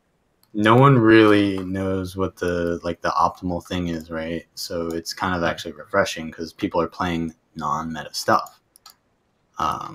That's what it would be like if PvP was shaken up. People would be playing a bunch of like meme stuff because they can, because no one knows what actually is good. But when the meta gets settled in after like years, you've been playing the same thing over and over. Well, it gets, basically people optimize it to like the T, and it gets very stagnant. So I think it would be good even if the meta was like crazy, like broken for like a couple months. But you don't think that's already... It wouldn't be broken, but it would be like definitely a lot different, maybe a little bit broken. Something I do like that they have been doing recently is reworking classes. I think refreshing traits or utilities of classes. It's really nice. Yeah, and examples. Yeah. Well, stuff like Rev, right? I mean, Herald got massively changed, for example, and that. Deadeye, Mirage, or Mesmer in general. Yeah, Chrono. Yeah. But do you not think they changed Deadeye because obviously everybody was complaining about it and how it operated? Well, they actually buffed it. I don't know why. Yeah, I don't know why they did the changes to Deadeye. Well, it was not fun before. Like it literally didn't do anything. No, it's not that it wasn't fun before. It was that like you could perma stuff and one shot. But the thing is, now you can just one shot people, and you don't even need to perma stealth. You can just you basically go in stealth. You attempt to one shot. If that misses, then you attempt again. Right? Like it's actually worse than before. Well, yeah. I mean, regardless of that, it is actually happening, right? Like the classes do get reworked, but I think that the trouble with that is that if suppose they rework one class every balance patch, which hasn't really been happening. To be fair, like it's been in a few of them. We have a long road ahead of us if that's the case, right? There's a whole lot of lot of classes. That's nothing that is prioritized. It's just something nice to have. Go through everything that has been in the game for a long time and shake them up. It would be interesting to see. Yeah. I think we've kind of well, I suppose this has kind of exhausted the balance topic. I think at this point we've reached our conclusion. Just nerf everything, guys. Nerf the hell out of everything. And you know what? If people get triggered, who the fuck cares? Just absolutely just destroy it. Okay, like burn it to the ground, like what things and build can it you say need from to be... the ashes. No, but the easiest thing would be if they had a possibility to do like World of Warcraft, where they could just tone down the numbers. Yeah, stat squish completely. And then you bring down the defensive of the bunker, so to say, and then you start slowly building up from there. Yeah, I think that's the smartest. They brought power and healing down across the board, didn't they? They like literally went from like millions down to like doing like 8K again. So like people were literally hitting like 3, 4, 5 million in raids, like as a damage over time throughout the like a boss fight, and then they brought it down to like 8K, 10K. Now it's back up to like 30K, I think, but that's a slow increment. So it's a prime example of what they could do. Well, I mean that is slightly different though, because I mean what they did there, it's a bit different in WoW, because in that instance, like they did that purely because like the numbers cosmetically were getting a bit ridiculous though, right? Like it's not exactly the same thing. Like it was just stupid, right? True. You had like 3 million crits, like 2 million DPS. That's just ridiculous, right? But in this particular instance, you would have to take a bit more care to it. You couldn't just say, you know what? Every single tooltip in the game, just divide the number by 2. Easy game. I don't think they have the possibility to do it, but that would be a dream scenario too. Well, you think that would be pretty good? Just literally just halve everything. Yeah, like just go. I don't know how they would do it, but I mean, they would have to go through all traits and stuff. I don't know how that would be. Way too much work for them, but yeah, it would be a dream scenario. Yeah, it will be. Well, I mean, fair enough then. But of course, there's other things to consider for as well. I think, for example, scaling. Like scaling, if you just halve the numbers on everything, the way the scaling and the way it would interact with stats would also change in perhaps slightly unpredictable ways, right? There's one thing that I have issues with. It's like how they split skills, for example. Yeah. As far as I know, they cannot really revamp traits how they are, only numbers, like percentages or numbers or cooldown, but they cannot revamp a whole trait to something else. You can take instant reflexes for a thief, for example. In PvE, it's lower cooldown. It's evade when you reach 50% HP. And in PvP, it got changed to 90 seconds. But I would want them to completely change the trait itself to do something else. But I don't think they have the possibility to do that. Well, they did rework a necro trait recently, didn't they? Devouring Darkness. They introduced that. Like so in PvP. Yeah, but that one exists in. Yeah, it works everywhere. Yeah, it works everywhere. Just the numbers different. It just corrupts less boons in less boons in PvP. That's all. Yeah, because then they could tweak a lot more. Right now, they can just tweak numbers. They talked recently about removing passives from the game, but since they cannot revamp the trait itself, what it does, they can only increase the numbers, which I find problematic. I'd rather have them completely revamp the trait to do something else instead of just increasing the cooldown. They have to make the whole trait line again, is what you're saying? No, just that specific trait. Just that specific trait. But you're saying, but they can't do that. Yeah, they can't. Well, if I think they can, but I think they can, but they won't. It's just they want the traits to be consistent across all the games. And I guess I'd slightly disagree there. I think it's fine if it's like that, but I mean, like for example, the trait you're talking about, like the in acrobatics, right? Like the free evade trait. Like it's irrelevant in PvE, in PvE, right? So my solution for that would be just like just rework the trait. It's irrelevant there, so just completely change it. And yeah, like the passive stuff is a bit silly, and they are very uninteresting, right? Reworking traits that are uninteractive or boring. Yeah, I think that it should be a pretty high priority in my opinion for ArenaNet to do, because some traits just kind of suck and they're not that fun to use. That's just true, and especially if they're not really relevant. The balance in PvE. At the end of the day, it's just like. I do say this. I say this all the time. Just play whatever you want, right? Like the game is not hard enough to require. The game is not hard enough, or rather, the bosses don't have enough hit points that the word viability has any meaning in PvE, guys. Okay, I'm just gonna say that on stream. Okay, like if you can't beat a boss on a certain class, you are trash. Okay, there you go. I said it. Yeah, it's not even if you are trash. You can basically play anything and it will be fine, probably ish. Okay, as long as you know what you're doing. Okay, it's only. It's only when you get to PvP where it's actually important, right? Suppose you really want to role play as a certain class, yeah, then you can have some problems, right? If I really want to play my Ventari Rev healer, like, well, okay, well, you're shit out of luck, dude. Okay, but that's where it's actually important to have some balance, right? Because because if the AI isn't going to play a better build than you, but if you play PvP, the other guy's going to play a better build than you, then you're going to lose. And that unless you're way better than them, then you can still win. Bear that in mind, guys. Okay, you can still win in PvP. But yeah, unless you're a Mirage. Wow, and then it's then Mirage is like easy mode, right? Is that what it's trying to say? I don't know, dude. I didn't really think that through. Yeah. Okay. I thought I'd throw that out there. Yeah. But Mirage is overpowered. Yeah. Mirage is overpowered. Sindrener agrees with me, by the way. I'm just saying. What? Oh. I don't agree. Maybe not everything that I said, but he does agree that it's an obnoxious class. No, I dislike Deadeye. That's all. Yeah. Oh, dude, do not make me scroll up in this fucking Deadeye chat. is Like worse writing than that Mirage, shit. to be All right, honest. I will find it and I will prove it. So just a fucking minute, dude. Just admit it. Like, the way that you counter Mirage is way more fun than the way that you counter Deadeye. So, like, I would delete. I mean, I wouldn't delete Deadeye. I would just revert it back to the. Delete it. Nah, dude. Here we go, Just get chat. good. I've just posted it. Okay, I've just proven it. Oh shit. Oh Half midnight shit. last night. Exposed. Remove Deadeye and fix this retarded class. Same goes for Mirage.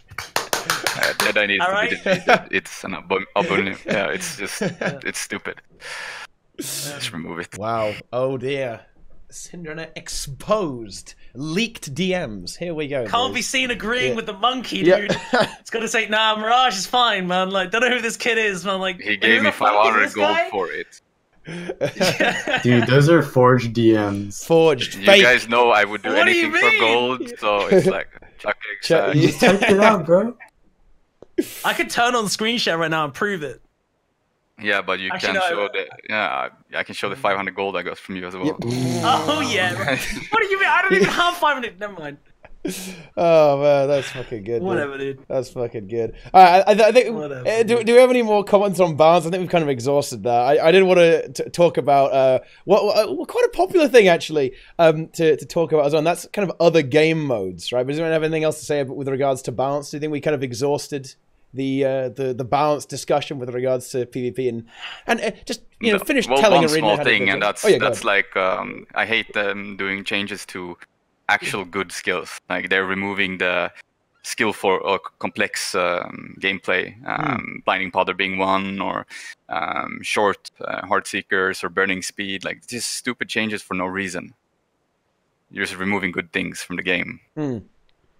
Yeah, so what you mean with regards to the stuff with the swiftness, right? The swiftness changes and super speed and stuff like that, or do you mean like facing the camera down and then doing that? No. Yeah, exactly. Yeah. When you do short heart seekers, you cannot do that anymore when you're tilting the camera. Yeah, Same yeah. with burning speed Yeah, on yeah, bosses. yeah. You irrelevant change in my opinion. Why would you do something like that? It's It's skillful. because they're trying to make the game like better for casuals because there's less complexity. Yeah. Same with blinding powder. You're removing synergy with stacking stealth, or it makes it more clunkier to use. For what reason? Yeah, that's a frustration that a lot of players have across all the game modes. Really, the quote unquote dumbing down of the game in general, right? Like making it more simplistic and less mechanically complicated, right? So yeah, well, there you go. I suppose that that's a general frustration that a lot of people have, and it is unfortunate. But then, yeah, Vallun's right.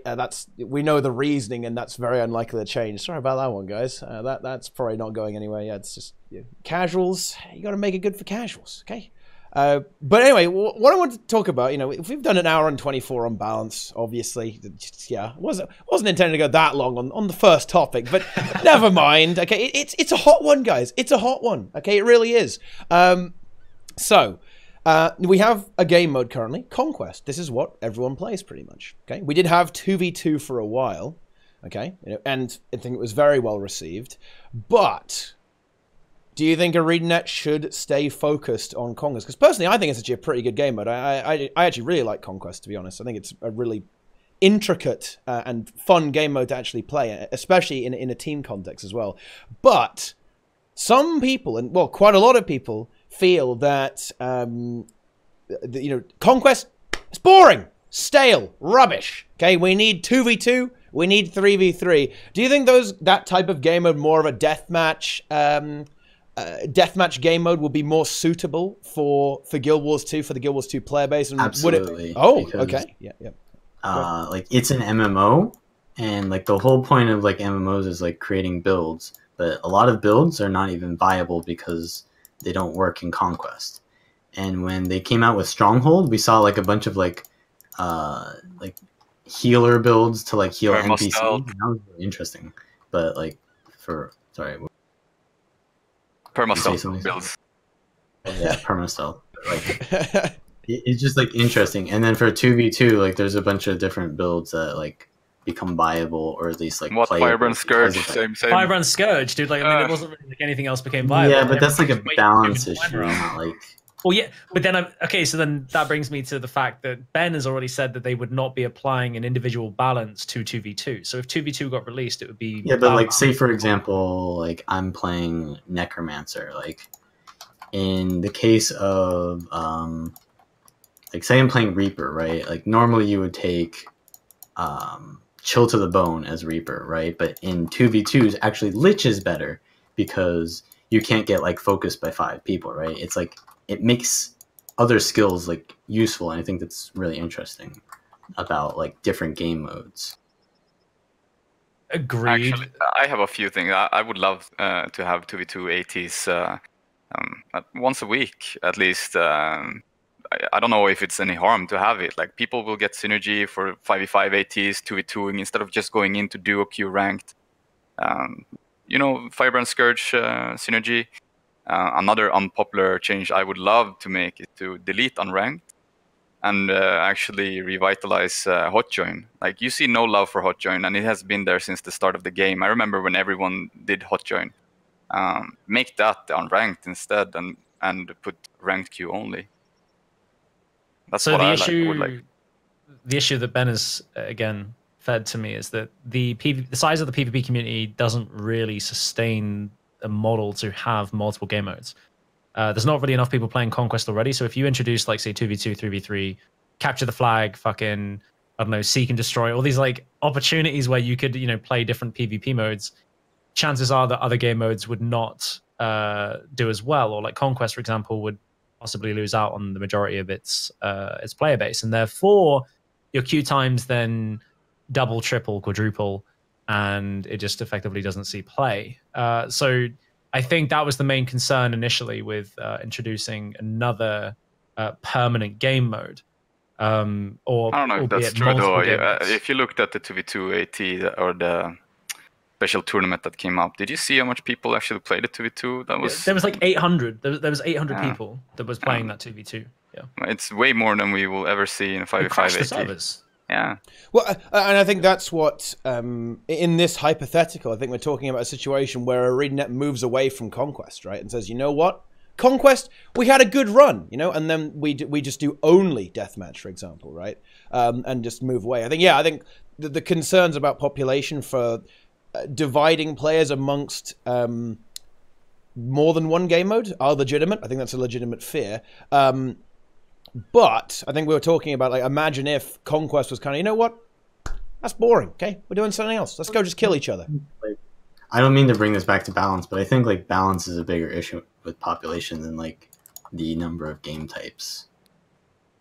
Like, if you just get the players back with good balance, like, it doesn't matter, like, if you split the population, because a lot of players, I mean, are not going to play Conquest anyways, so you're gonna probably increase the population if you have another game mode that is kind of like parallel to another one, right? Like if I'm a 2v2 only player, I might, like, if there's only ATs for 2v2s, I might do like PvP in between, right? Yeah, that's what I think as well. Like if you add 2v2 ATs on a rotational base, maybe they will be like, oh, a lot of World vs. World player, they start doing 2v2 ATs, and they'll be like, oh, wow, we can do 5v5. Maybe we start doing that as well. You get more people to the Conquest game mode as well.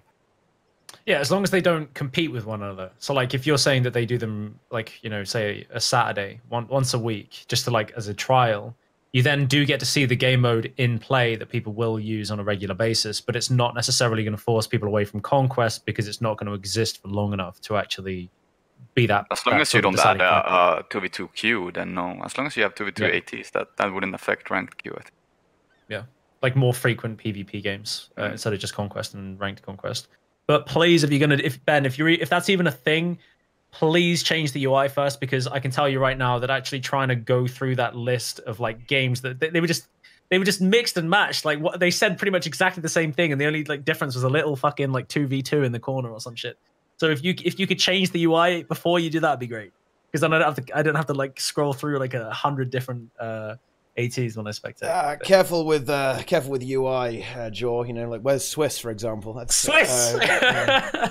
Yeah, it's best. Ben doesn't want to hear the word Swiss. Yeah. Swiss.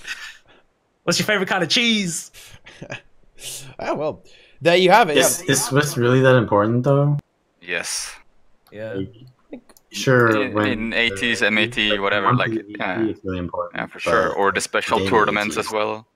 Yeah, daily ATs maybe not, but I think not necessarily Swiss, but it's more like best of one finals in monthly AT is a bit silly, stupid. right? For example, right? Like for the monthly AT, that's important, but like how much development is going into like such a small portion of the actual content in the game? Well, not much. I Like, guess. I mean, it's one. It's like 1 or 2 hours per month. You know how many teams get in, like versus how many teams play. I mean, I guess probably not that many teams play daily ATs either. So. I mean, I guess it's not essential, but I think having a best of one for a very prestigious event is a bit silly. Monthly final should definitely be best of 3. Yeah. I would even say that maybe the final could be best of 5 and the semi-finals could be best of 3. That was what I wanted to do with the MCT, because I felt that just seeing somebody go down to like maybe a tiny mistake, you know, or maybe they realize their comp isn't good into whatever their comp is, having that opportunity for adjustment would be great. Yeah, and the map choice might not favor their composition. They might not have really thought that through. They want an opportunity to change on a different map, whatever. Like, again, that's obviously something that's really beneficial. So they really should do that. They really should. Adaptation for the next map and stuff. It's a lot of potential. Yeah, definitely. Yeah. Oh yeah. But then we've wanted that for a long time. And Ben said to me like in June last year that he was hoping Swiss would be done by now. So I think it's dragged over a little bit. But then I think there's been a lot of projects that have been lined up alongside it, which have obviously resulted in the changes not happening. And again, with the system team like merge, that's happened since then, I think. So like that was like a few months after he even said that. So God knows what they've had thrown into their line of work that they now have to compete with to even get to the point where they could do Swiss or focus on Swiss. I don't know. Yeah, doesn't bode well for all the World versus World fans in chat. You know, you guys might have to wait a little while for alliances. You know, maybe you'll get them in 2020. Okay, just chin up, guys. Also, Vallun, even if it's a small like niched thing that they're developing, it's still one of the biggest streamed things. Like when I streamed monthly AT, when we were playing or whatever, I had 1,000 viewers. Like that brings people into the game as well, or people who want to try PvP. I was just saying because like Teapot, he was making like a point where it's like, well, Swiss needs to come before 2v2s or whatever UI or. Wait, no, it's like I didn't say that. Well, Josh said something about like the 2v2 UI, and then Teapot said like, "Oh, but we need Swiss first." No. Okay, I was making a humorous point about how you got to be careful for asking for UI changes because it might end up like Swiss. It'd take like a year and a half. Yeah. But 2v2 changes would be in the UI anyway. I think they talked about the UI changes and Swiss since ATs came out, and that was 2017 January, I think, something like that. That's when ATs started, and first monthly was in July or something, 2017. Yeah, because I had partnership by then. I was actually able to spectate and cast. Ah, wow.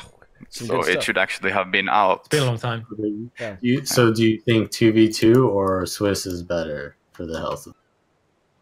I think both. I don't see a obviously. problem of them having 2v2 ATs. Like they already did that. And it was populated as hell. Add that on a daily basis or weekly basis, whatever. And well, especially we've got to be careful not to have too much content though, because then the Reddit trolls are going to be very upset. I mean, TOL There's coming back. never too much content. Dude, everyone is complaining. PvP just got a new map. PvP. Rah, rah, rah. We finally have fucking Tournament of Legends back. That is just literally a recycled fucking event that's from like years ago. 2016 November. And it's not like it's a brand new fucking event. They've just recycled and turned the server back on. And that means that now we have something else to do, but that's not okay. World v World is like, fucking, where's our alliances? Like, dude, you want to give too much to PvP now? Like, it's probably bad for PR, you know what I mean? we're in Guild Wars 2, dude. Everyone in every game mode hates every other game mode, okay? That's something that you need to... But then again, I don't know, Jaw. I don't know. I've seen you in Twitch chat saying PvE Resident Sleeper. Huh? Yeah, but that's a meme. And the I mean, worlders all hate each other. Yeah. I think I'd probably like Guild Wars 2 PvE more if I didn't already, or if I hadn't already experienced the PvE elements on Mythic WoW, because WoW kind of set the bar for me as like really challenging raid content. And then when I started doing raids in Guild Wars 2, I really was not happy. Like I remember doing my training raids, and I remember I did Sabbath of Bombs for the first time. It didn't have taco or anything. Just memorized that it was like, you know, the sun rotation, and then it was relatively straightforward. And everyone was like, "Wow, that's really hard. How did you do that?" And I'm thinking, well, the amount of things you have to remember in Mythic raiding on WoW is like tenfold compared to what you need to remember in Guild Wars 2 raids. And that I felt that PvP was more challenging, and that PvP questioned my game knowledge more than what I was experiencing in PvE. That's why I think the PvE is Resident Sleeper. It's not Resident. It's just kind of like, it's not my thing. Yeah. You want to bring this to be up again? Well, I mean, I don't know. Sorry? Do you remember that 100 CM we did? That was a bit difficult, wasn't it? Do you remember that? I mean, dude, there's a difference between like throwing me into 100 CM when I haven't done it in 6 months versus like if I did it every week. Like, come on, man. Like, come on. But isn't it kind of funny we though still that killed it, I would say that 100 CM is actually sometimes even harder than raid. Harder than raids, yeah. It's the hardest content I think in the game. 100 CM is pretty difficult, dude. It is pretty difficult, to be fair. Yeah. Depending on your fucking affixes as well, dude. Like, I mean, it can get really fucking spicy. So I'm not knocking it. It's just I don't think that it's as hard as WoW, and it didn't match up to my expectations. So I'm giving you a hard time, man. Don't worry about it. But no, it's just yeah. I don't know. It's when it comes to the Tournament of Legends stuff. Yeah, the community reaction is a bit ridiculous. But to be honest, it's only like 5 guys, right? Like if you read that post, like sort by controversial, you know what I mean? It's just I don't know.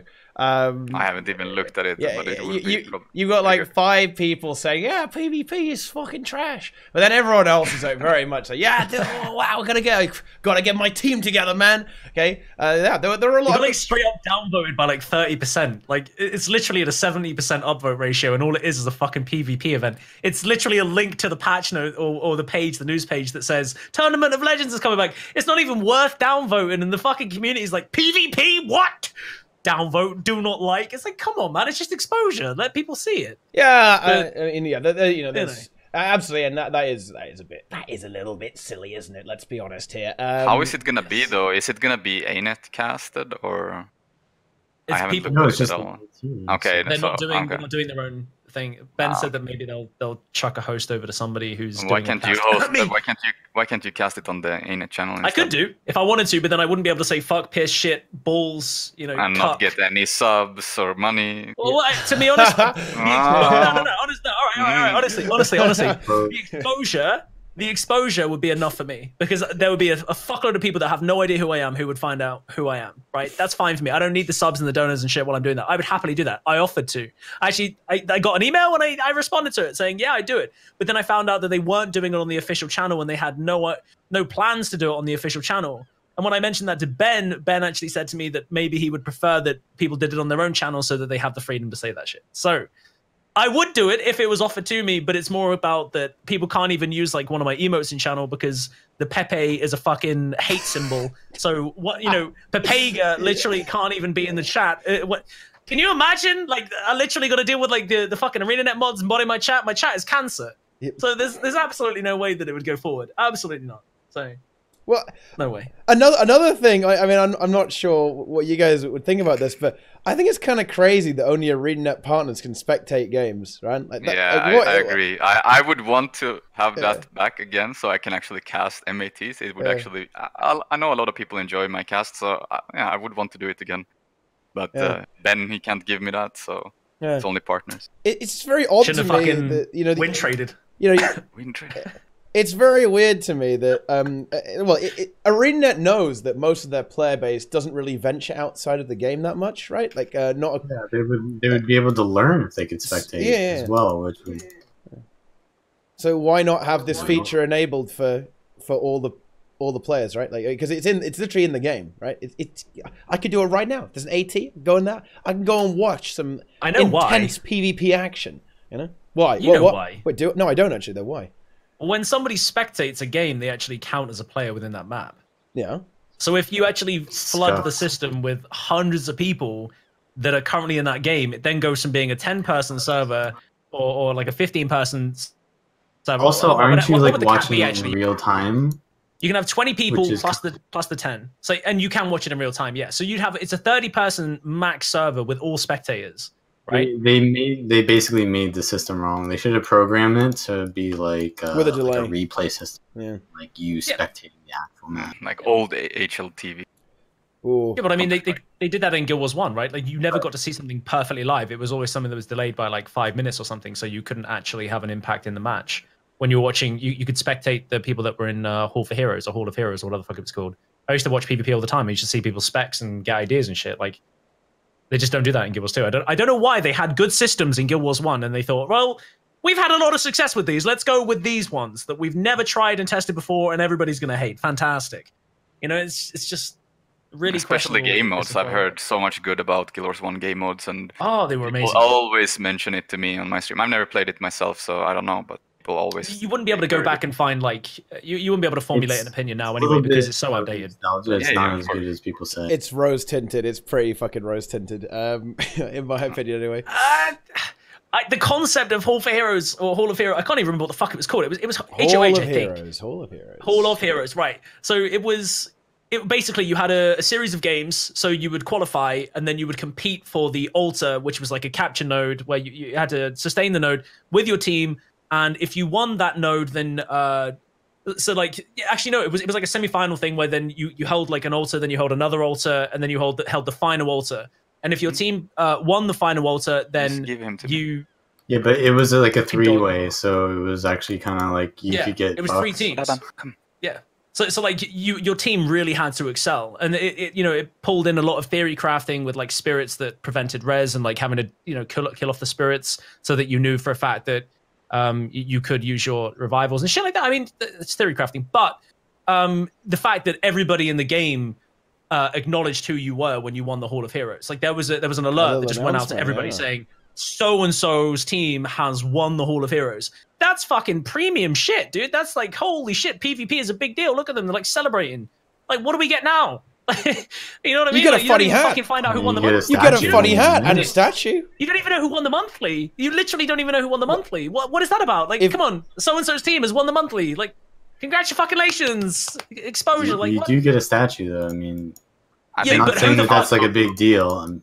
Who's gonna go to the PvP lobby that doesn't play PvP, dude? Who's actually gonna go there and go, wow, look at those statues? Like nobody. Nobody who plays PvE is gonna know. To be fair, like who cares? I mean, if you don't play PvP, it's not a big deal. Like the real issue is they need a spectate system. I thought it was prestigious. I mean, it is prestigious, but the statues are prestigious as well. It's just that, look, do you okay? For example, in Guild Wars 1, okay, do you think like the guy who's just doing his dungeons, just like farming fucking DOA gives a fuck who wins in Hall of Heroes? But they wouldn't know what it was until it alerted on their screen. Then they'd see it and they go, "What the fuck's that? Yeah, that sounds interesting. Find out what that is." They probably still wouldn't care though. They're like people who don't play PvP, right? They just they don't really care about right. But I think they had an idea like that before, that they would top right, that it would say these people won the monthly or something, and then you had a possibility to turn it off if you felt that it was too much. I think they talked about it before in old HOT. I mean, if you were brand new to a game and something popped up on your screen like X's team has killed this like fucking boss or whatever the fuck, you might, because you're so curious, go and type that into Google. You might go, I want to find out what the fuck that is. I want to see if that's interesting. And it might introduce you to a game mode or to an element of the game that you wouldn't otherwise know about. Or add the statues in Lion's Arch or something. Ah, yeah. Yeah, like put them in all the main cities, so that people go, wow, who the fuck are they? And then maybe with the gizmos over their heads, so they can actually see that they have like these, let's put I hate gizmos. this dead game in Lion's Arch. I mean, yeah, maybe not that, but you know what I mean. Account names, maybe. Yeah, some prestigious. Yeah, I mean, you can just alt and make the account names. They did that with Guild Wars 1. Like, they got permabanned for like harassing Gil Grey with their like guild name when they won halls. I'm not going to repeat what they said, but my goodness, yeah. Wow. I mean, I don't know. To be honest, I don't really mind either way. I just don't think it would really do anything. I don't think it's that important. I think there is a lot of prestige to winning, especially winning monthly AT, especially with your funny hat. Okay, I think if you want to attract people, if people see someone who won monthly AT going up in Lion's Arch in, say, I don't know, one of the hubs, Mistlock Sanctuary, Queen's Terrace, they say, what is this man's funny hat? Okay. And they mouse over the funny hat, and they say, "Whoa, I get a lot of whispers, and they're like, "What is that? Yeah. See, where did you get that? How do I get this? How much do I have to pay? $400. No, not really. No. See, yeah. So I think that is. I know. I don't. When people say there's no motivation to get good at PvP, or like, oh, why would I get good at PvP? I honestly just kind of stare at them and go like, what are you talking about, man? Like, you go get your funny hat. You kidding me? It's like the best. It's literally the best reward in the game, easily. By the way, okay, it is. There is nothing that is unique or unobtainable except the funny hat. So the funny hat is therefore by default the best reward in the game. Okay, so when people complain like, oh, more rewards, please. And by the way, this is from PvPers. Not from PvEers most of the time. Most PvEers consider the rewards in PvP to actually be very good, because they actually are, by the way. Lots of cash. Get that fucking moolah, okay? Those people are idiots, okay? Because the rewards are actually insane, dude. You get best of the best and funny hat. Nice. Let's go. I'm pretty sure the ranked reward track that literally just updates with chess is actually one of the most profitable methods of obtaining gold in the game as well, right? Alongside reward tracks. Like just getting a reward track. To get gold. That's what you're talking about. Yeah, but I could have sworn that's one of the most profitable. Like, to actually get your chess and get your reward track simultaneously. Botting ATs or botting ranked. And ATs, of course, yeah. Bots. That's, that's why, guys, what you want to do is you want to go ahead and get yourself an alt account, set up that bot, it plays 3K games, it doesn't get banned, it's playing in the next season. Don't do that, okay? Don't do that, okay? And you know what class you can play it on? Mirage. Jaw was right. Fucking knew Or it. Scourge. Or Scourge. Yeah. Dude, some of these AIs are really big brain, though. Dude. I saw Frosty showed me a clip. It was like chasing him around a rock. It was crazy. Yeah, in NA. Okay, it was insane. There was a bot that like random dodged Toker Steel as well. Holy shit, dude. Outplayed. The bot is just on another level. It wasn't random dodge. It's just because Steel isn't instant. But Wow.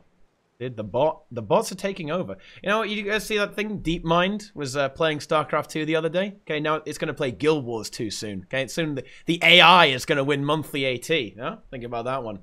It's going to have godlike mechanics, and Is this actually happening? I mean, in this current meta, I wouldn't be surprised if Firebots could win. Yeah, honestly. It's so dumbed down. It's incredible. If they all focus one target and one shot it, and then just they did like 5 chronos. They could just do 5 Mirage. 5 Mirages. Yeah, wow. The AI will take over. That'll be some good shit. I genuinely believe you could probably put in a team of 5 Mirages into unranked, and it would win the majority of games. If you put like say Mirages. Yeah. I think it would win the majority of low rated games. Maybe even in ranked, I think it would still do relatively well in like gold or whatever. Like maybe a couple of duo queues. Just put one on close, one on far. You'd probably see some one on beast. You probably see some pretty interesting statistics from that, I think. I genuinely think so. Just from spamming skills, I think you could still do well. But because most people kill themselves in Evolution and Torment. I've killed myself many a time into a Mirage, dude. Many a time. Just by literally like not noticing I have 20 stacks of confusion and just like one skill, I'm like, boop, See you later. I've done that. So, I mean, I think most people who have dueled into a Mirage at some point in time have done that. So, I think that people, especially at low reload, would do that. Okay. Well, another thing I wanted to touch on a little bit. We're kind of approaching the conclusion of the show, but we've got a little bit of time left. Okay. Now, this is I think I've had this conversation with Jaw before, actually, regarding what would revitalize the competitive scene within Guild Wars 2, and I believe you said money. Okay, but is it only money, or will stuff like Tournament of Legends kind of get the job done too? Right? Okay, because Tournament of Legends, an entire legendary weapon, insane! Wow, so much cash. Is that enough? It's actually more than one. It's so the first place gets a choice of a second or a first gen. The second place gets a choice of a first or second. Sorry, just a first gen. Third place gets a choice between Gift of Mastery and Gift of Fortune. So, and like 77 clovers or something ridiculous. So they're all about like legendaries, right? Obviously, I don't know if people are aware of the reward structure, or if this has changed recently. I don't know if that's what it used to be. I know for a fact, obviously, it wouldn't be the second gen because it hasn't played since the second gen, I don't think. Ben was saying that that's a new thing that they've put in because of HOT release or something. I don't know. Anyway. Ben is exposing you. Apparently, second place gets a precursor. Yeah, that sounds how it used to be. Wait, yeah, that's how it always been. Yeah. I literally... Hold on, I'm Googling this right now. Yeah. Oh. I'm Googling it right now. Uh-oh. Yeah. It's only a legend for first place. Yeah. That sounds about right. I literally read it, like... Regardless, like, is getting first place good enough reward for... I mean, Tournament of Legends is it's 2 times per year or something, I think Ben said.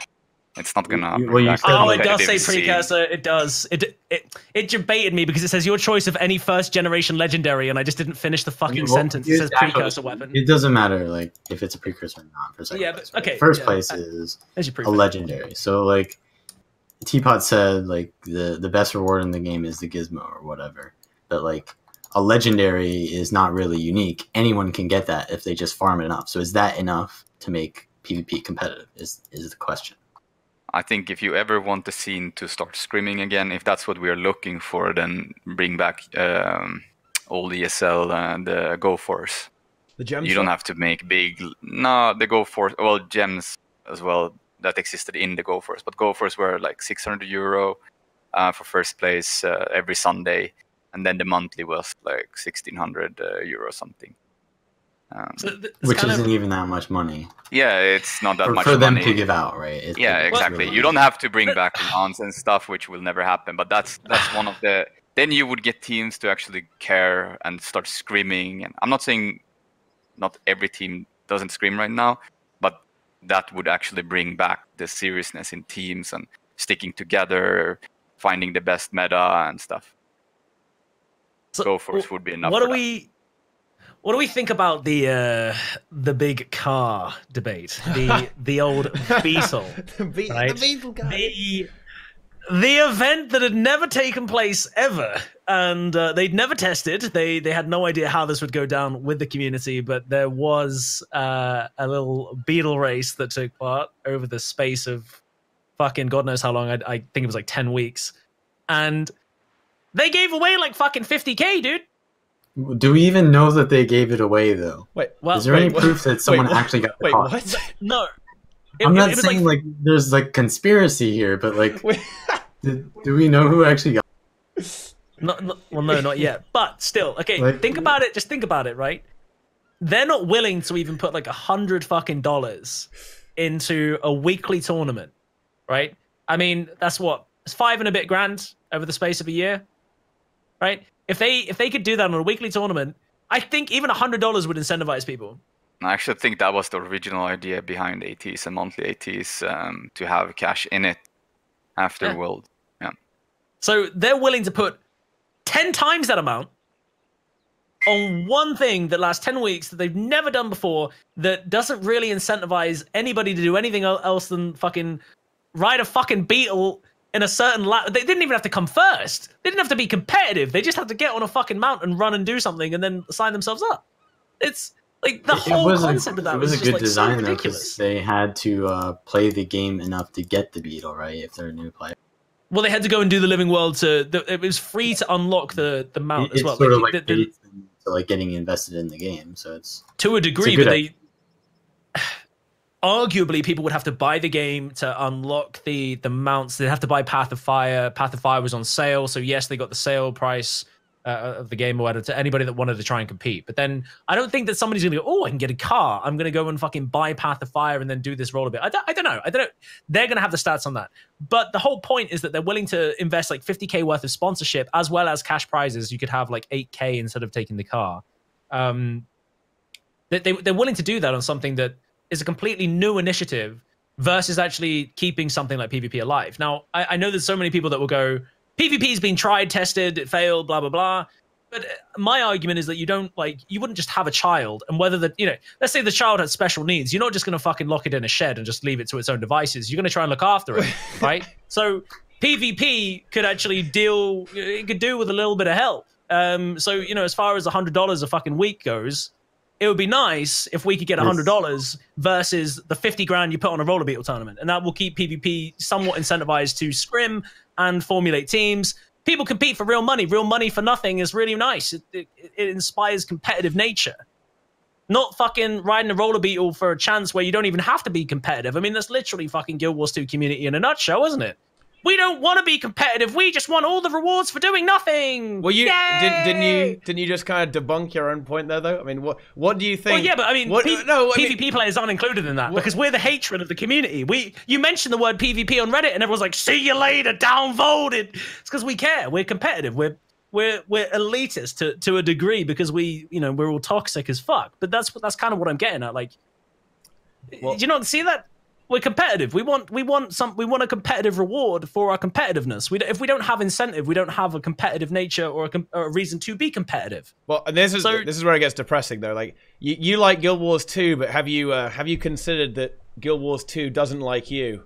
Yes. Dude, the community hates me. No, I'm not talking about Guild Wars 2. I'm talking Mirage video. I'm not talking about the actual players. I'm actually more about talking about the company. Oh yeah, both of them hate me. Yeah. Yeah, I got my first precursor in like almost 2 years, like last week.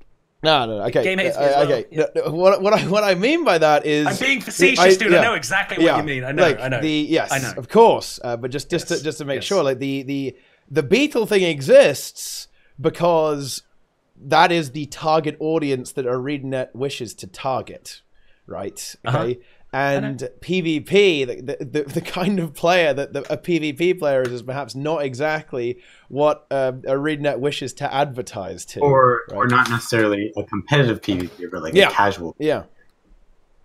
So and that's where you start to have problems. I mean, it's not much you have to do to make the PvP community grow. And I don't know, I feel like you would make everything better in Guild Wars if you made PvP grow. That's how I see it. Well, I think PvP is more watchable. I think in terms of repetitiveness, I think it's much more replayable. No, but a lot of people are being toxic on forums and saying, don't play this game, it's garbage, PvP sucks, they don't care. World vs. World, same thing. If it doesn't get love. Yeah, but if it got love, maybe we would get better response from those people. And it's true, but at the end of the day, the type of game that ArenaNet seems to want is an open world casual game, and there's not much else. There's not much space for anything else other than that, right? Like I'm not totally convinced that the goal is to actually grow PvP or grow raids or grow anything like that. I think that the goal is to effectively like sell a lot of mount skins, right?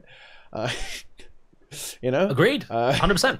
And that's why they did it, dude. You know that for a fact. Oh, of course, yeah. But that, I mean, look, guys, that's not me like roasting ArenaNet. This is business, right? Like, welcome to reality, right? This is just wake up. This isn't sunshine and rainbows. This is cold, hard facts. Okay, they want to make money, dude. Okay, and Guild Wars 2's niche, if you will, is open world casual PvE content, right? With casual story content, really, at the end of the day. And so I think even if they trying to push for PvP in that environment is probably very difficult. In the same way that it's probably very difficult to push for anything that isn't casual story content, right?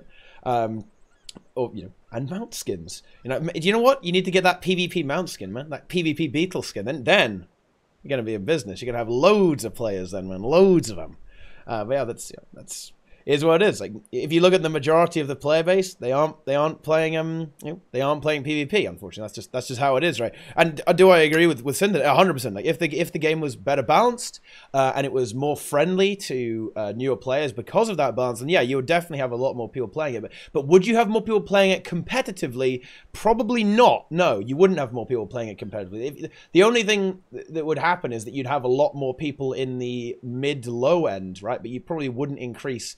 I actually agree. Like, the only way you'll get more people at the high end is by adding money to the game. But the thing is, adding money to the game probably won't actually increase the overall casual player base, right? Which is what the... No, I'm thinking more like people coming from other games into Guild Wars 2, and they go on the Reddit and they ask, hey, how is this game? I played World of Warcraft before. Is PvP okay? Everyone will be like, no, this shit, don't even play the game. There's no way they're going to try Guild Wars 2. Even if they want to play PvE, World vs. World...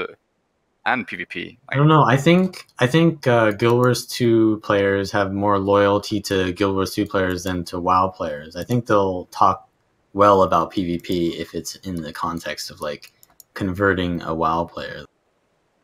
I don't know if that's like too big of an issue. I do understand what you're saying there, Sindrener. That does make a lot of sense. Like, if the game was better, then you certainly will attract other players to the game. But I mean, like, a lot would have to change. Like, Teapot's such a white knight. What, dude? I was just like, I just spent like 2 minutes like throwing some serious low key shade at ArenaNet. Are you fucking kidding me, dude? Like, what? I don't know about that one, dude. But no, never mind. Yeah, no, that does make sense. And certainly, was right. And yeah, Bick was fucking right, dude. But yeah, absolutely. Like, drawing players from other MMOs certainly would be a very good thing, and I think it's something that Guild Wars 2 is probably pretty good at, right? To be frank, do you think? Compared to a lot of other MMOs, it has a lot of quality of life and a lot of features that appeal to a more modern gamer. I think actually, the game itself, right? It can pull in a player. I agree with that. It can pull in an MMO player. Holding a player though is what's the problem, right? There's that. That doesn't do a good job at actually holding because it doesn't do a good job at actually introducing players to the game. I mean, the tutorial system is a big meme. Bick was right. But when you look at the community, if the player, like you say, is interested in PvP, the immediate response can scare somebody away. Even if somebody comes into a Twitch chat and says, hey, I just moved over from WoW, I've just bought this game, or I've just downloaded it for the first time, I've just hit like fucking level 20, I used to play PvP in WoW, I would really, really like to, find out more about this game. Should I come play PvP? My answer is always, try it. If you're somebody that played WoW, played PvP in WoW, the combat system is like crazy dynamic, it's really fun to play, there's like really fluid classes, blah, blah, blah, blah, blah. At the top end, it's a little bit, a bit shaky, a bit spicy because of the rating and, the way that the balance works. But it's still really good play, and you go a certain amount of time before you get to this point where you're like, okay, well, I don't really have much to do. And I say, well, you'll get like a year and a half before you even reach that point. So my response is always really positive. But then there'll be people in the chat that will say, oh, this game is shit, PvP sucks, and they're the same people that have been playing Conquest for 6 years, right? And they're the same people that have gone through all these ups and downs, all this shit, and that they're not willing to see a bigger picture of like welcoming somebody else into the community and like growing the game as a whole. So the community in itself can be its biggest fucking enemy. It can be, it can kill off any vibe of actually growth of the game. So when everybody's like saying, "Oh, dead game," and then you see an opportunity to increase that community size, people bite themselves on the ass, and it's a lot of that comes from Reddit, and it really does infuriate me because sometimes I'll go to Reddit and I'll try to help people out, I'll try to answer questions, blah blah blah, and the amount of times you see somebody just go straight into somebody that's brand new who just wants to get a little bit of information, and they've killed their buzz immediately. They just immediately fucking dispatch their buzz, and it's like, how the fuck do you expect this game to actually get any acknowledgement? The game that you're playing, and get the development response that you want as well, because obviously the more people that play the game, the more money the company has, the more resource they might be willing to put into initiatives. They just shoot themselves in the foot. And we are our biggest worst enemy, and I hate that. I hate that about the community. I really hate that. But sometimes we're great. If it's a PvE main, people come in like, oh yeah, come fucking play with my team, join my guild. But we don't help ourselves because we're so fucking adverse to other game modes. But I'm not. If somebody goes, oh, I want to play PvE in this game, I say, well, there's fucking like 6 wings. There's like what, a total of 30 bosses almost. It's like a weekly reset. There's challenge modes. I'll still big up the game mode. I might come in here and fucking say Resident Sleeper just as a big meme. But if somebody genuinely asked me, I would still say the fractals are challenging. You know, it's almost like a Mythic Plus almost because you progress through. They get, instabilities, blah, blah, blah, blah. You know, it's just like we don't help ourselves. And we really should. As a community, we should help ourselves to grow the game. And we don't. You know? No, I agree. I think a lot of the communities are very self-destructive. And, well, I can tell you why they feel that way. I mean, again, just to preface this is I don't agree with this, but there's a lot of feeling because of like the scarce development resources that seem to be present. It's very much a zero-sum game. Like they believe that if other game modes like PvP, World versus World, or raids get extra development, okay, then it will be detracted from their own game mode. Right now, that's to a certain extent that will be true, like, obviously, but not at its current pace. Okay, like Tournament of Legends is not going to delay Living World, for example. That is not a thing. I don't know why anyone would think that. Right? It's not even delaying fucking alliances. There's no way. It's like I said, it's a recycled thing. It's literally like turning the fucking server back on. It's that easy. Yeah. It's like, of course it is. Well, maybe not that easy. But you know, there's no server really, but yeah, whatever. Yeah, whatever, dude. There seems to be this misapprehension that the mere existence of something for a game mode is already detracting from something else. Like that, like it just came out of nowhere. They believe it's like ping, it came out of everywhere, came out of nowhere. Like, wow, this PvP thing. But you know what? We delayed your living story for that one, buddy. Like, no, guys, that's not how it works, right? That's obviously not how it works. But yeah, there is certainly that kind of feeling about the community, but also, okay, now again, like this is, okay, guys, there are times where I feel like this sort of mentality is beatable and can be combated, but other times, I'm not gonna lie, like what I'm about to say is one of the reasons why I just think like, why the fuck do I even try? Like, a lot of players, like more casual players, the toxic casual players, genuinely believe that people like Sind, people like me, Jaw, Vallun, most of the guys in chat, for example, almost certainly, are very toxic and are going to ruin their community, right? Okay, and yeah, that it is what it is, right? Okay, and like, I mean, at that point, like, how do you argue with someone like that who's going to write you off just because you play a competitive game mode, for example? Like, how do you even begin to have a discussion with a person like that? And the trouble is that because of the way the Guild Wars 2 community is, like, in a way, it's been marketed to people like that, okay? It's been marketed to the casual community, right? And with that is the kind of distaste for anything even remotely competitive, okay? And by competitive, I actually mean raids as well. Like, raids in a lot of players' minds are very competitive because there is that DPS race, boon uptime, healing, output, mechanic, pressure. Knowing how to use your class. Yeah, win or fail, anything with a fail state is considered very competitive, right? Okay? And as a result of that, if I interact with that person, how can I convince them, right? That don't worry, we can coexist, right? It's great. You can go ahead. Hell, I think the open world maps are great in this game. They're certainly a lot of fun. Love playing through them when they come out with the living story. It's a lot of fun. I enjoy the story. It's pretty good, right? But like, how do I convince someone that we aren't toxic and we're not scary, right? And like, to be fair, maybe the community doesn't do the best job. Like, if you go in PvP, I've seen things, okay? And certainly, people don't like me very much in PvP because I play the other game modes. But, still. Hey, that's true. And it's certainly true in World versus World as well. But it is what it is, right? That sort of animosity between the game modes is really bad, I think, and the community does really shoot itself in the foot there. But yeah, there is a lot of hostility towards PvP, right? Like, there's also a lot of like bad coverage as well, right? Yeah. Your statement about like how do you convince those people, right? How do you convince those people to try the game modes or to improve or like not to see the toxicity in it, right? So this kind of reminds me of something that Sindrener experienced. He sent me a link to. I don't know. I can't remember if it was in this Discord or maybe it was during my stream. Yeah, it was private message. Was it private message? Yeah. Long story short, there was a fuck. Actually, you tell it. You experienced it, but it cracked me up. And are it does you talking about the guy who hated hard He said he wanted to ban people or report. No, it was reporting people. Well, it was all about. I tried to give a necro tip about how to kite and go on YouTube and look up non-port spots in Guild Wars 2, so you can sit there and not get ported by classes who will spike you. And the guy went like, I think that's unfair. I report everyone who go to hard places or. Yeah. Was it Teapot? No. Whoa! What are you trying to say here, buddy? So someone genuinely was reporting players because... Dude, I'm reporting people who running at wall/hard places, etc. because it's unfair.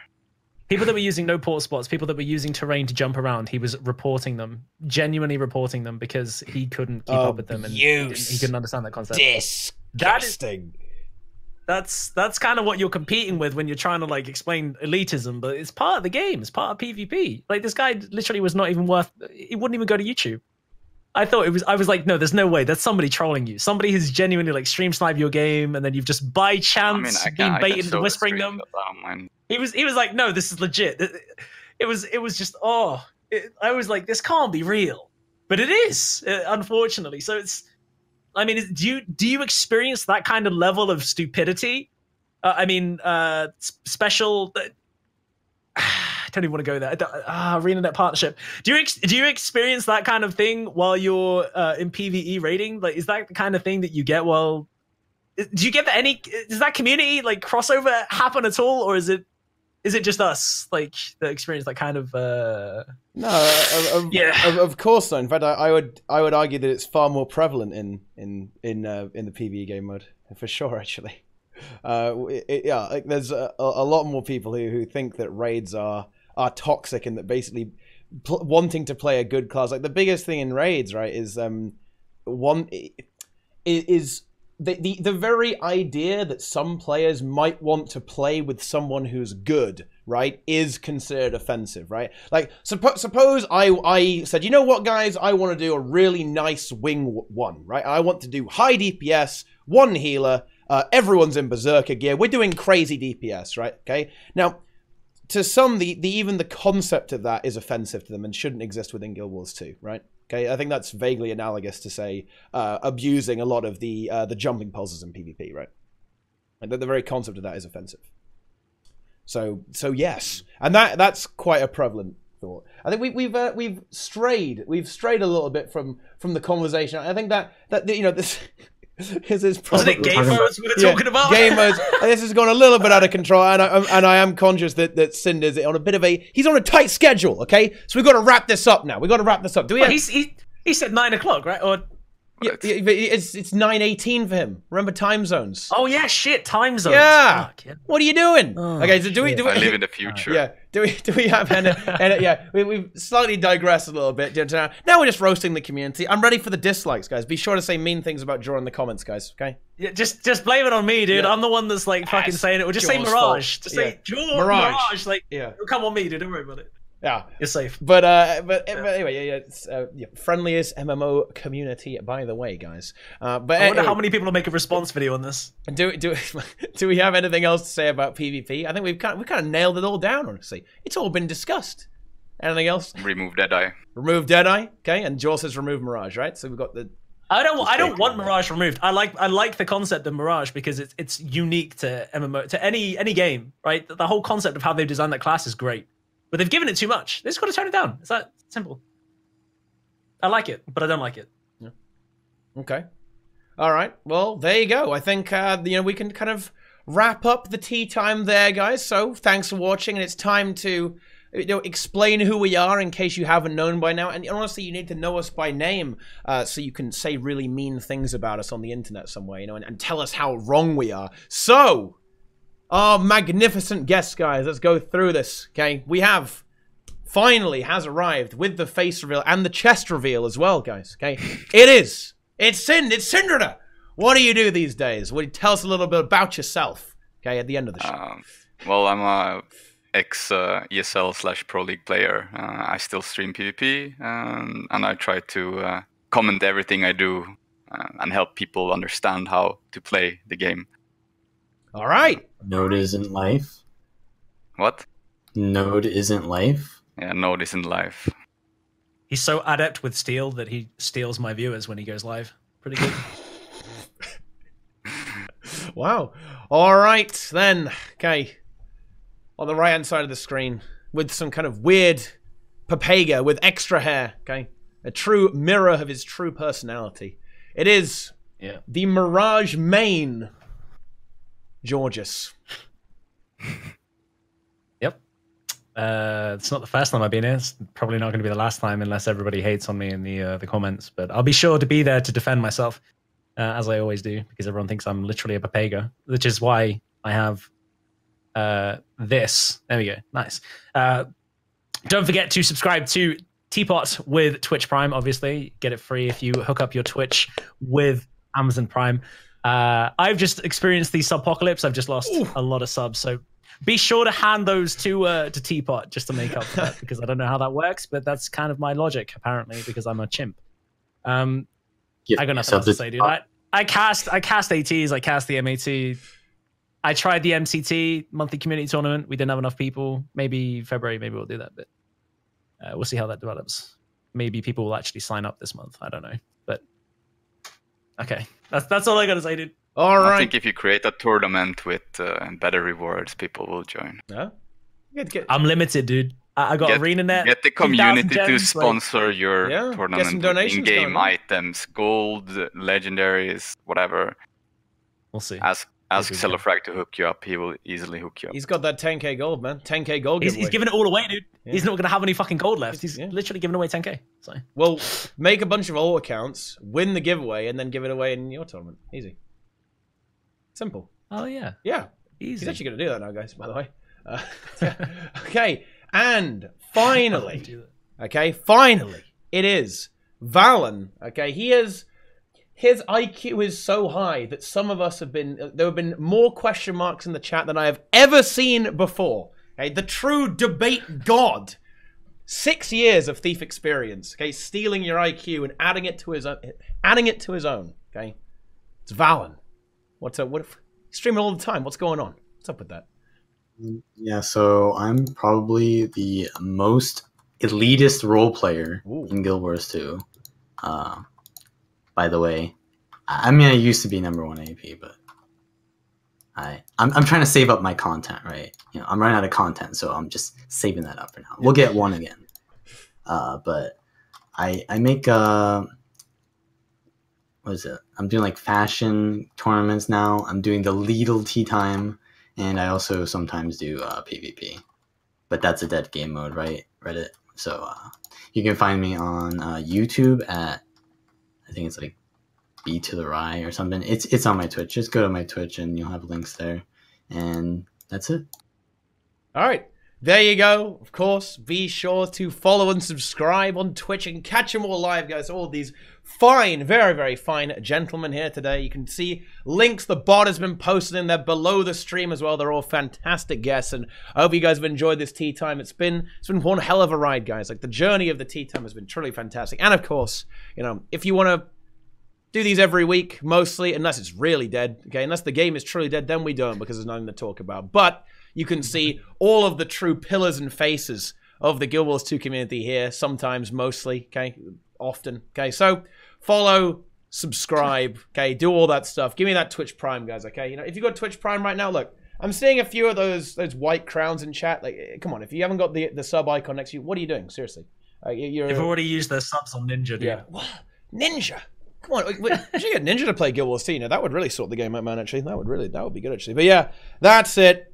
Thank you guys so much for watching. Hope you enjoyed the stream.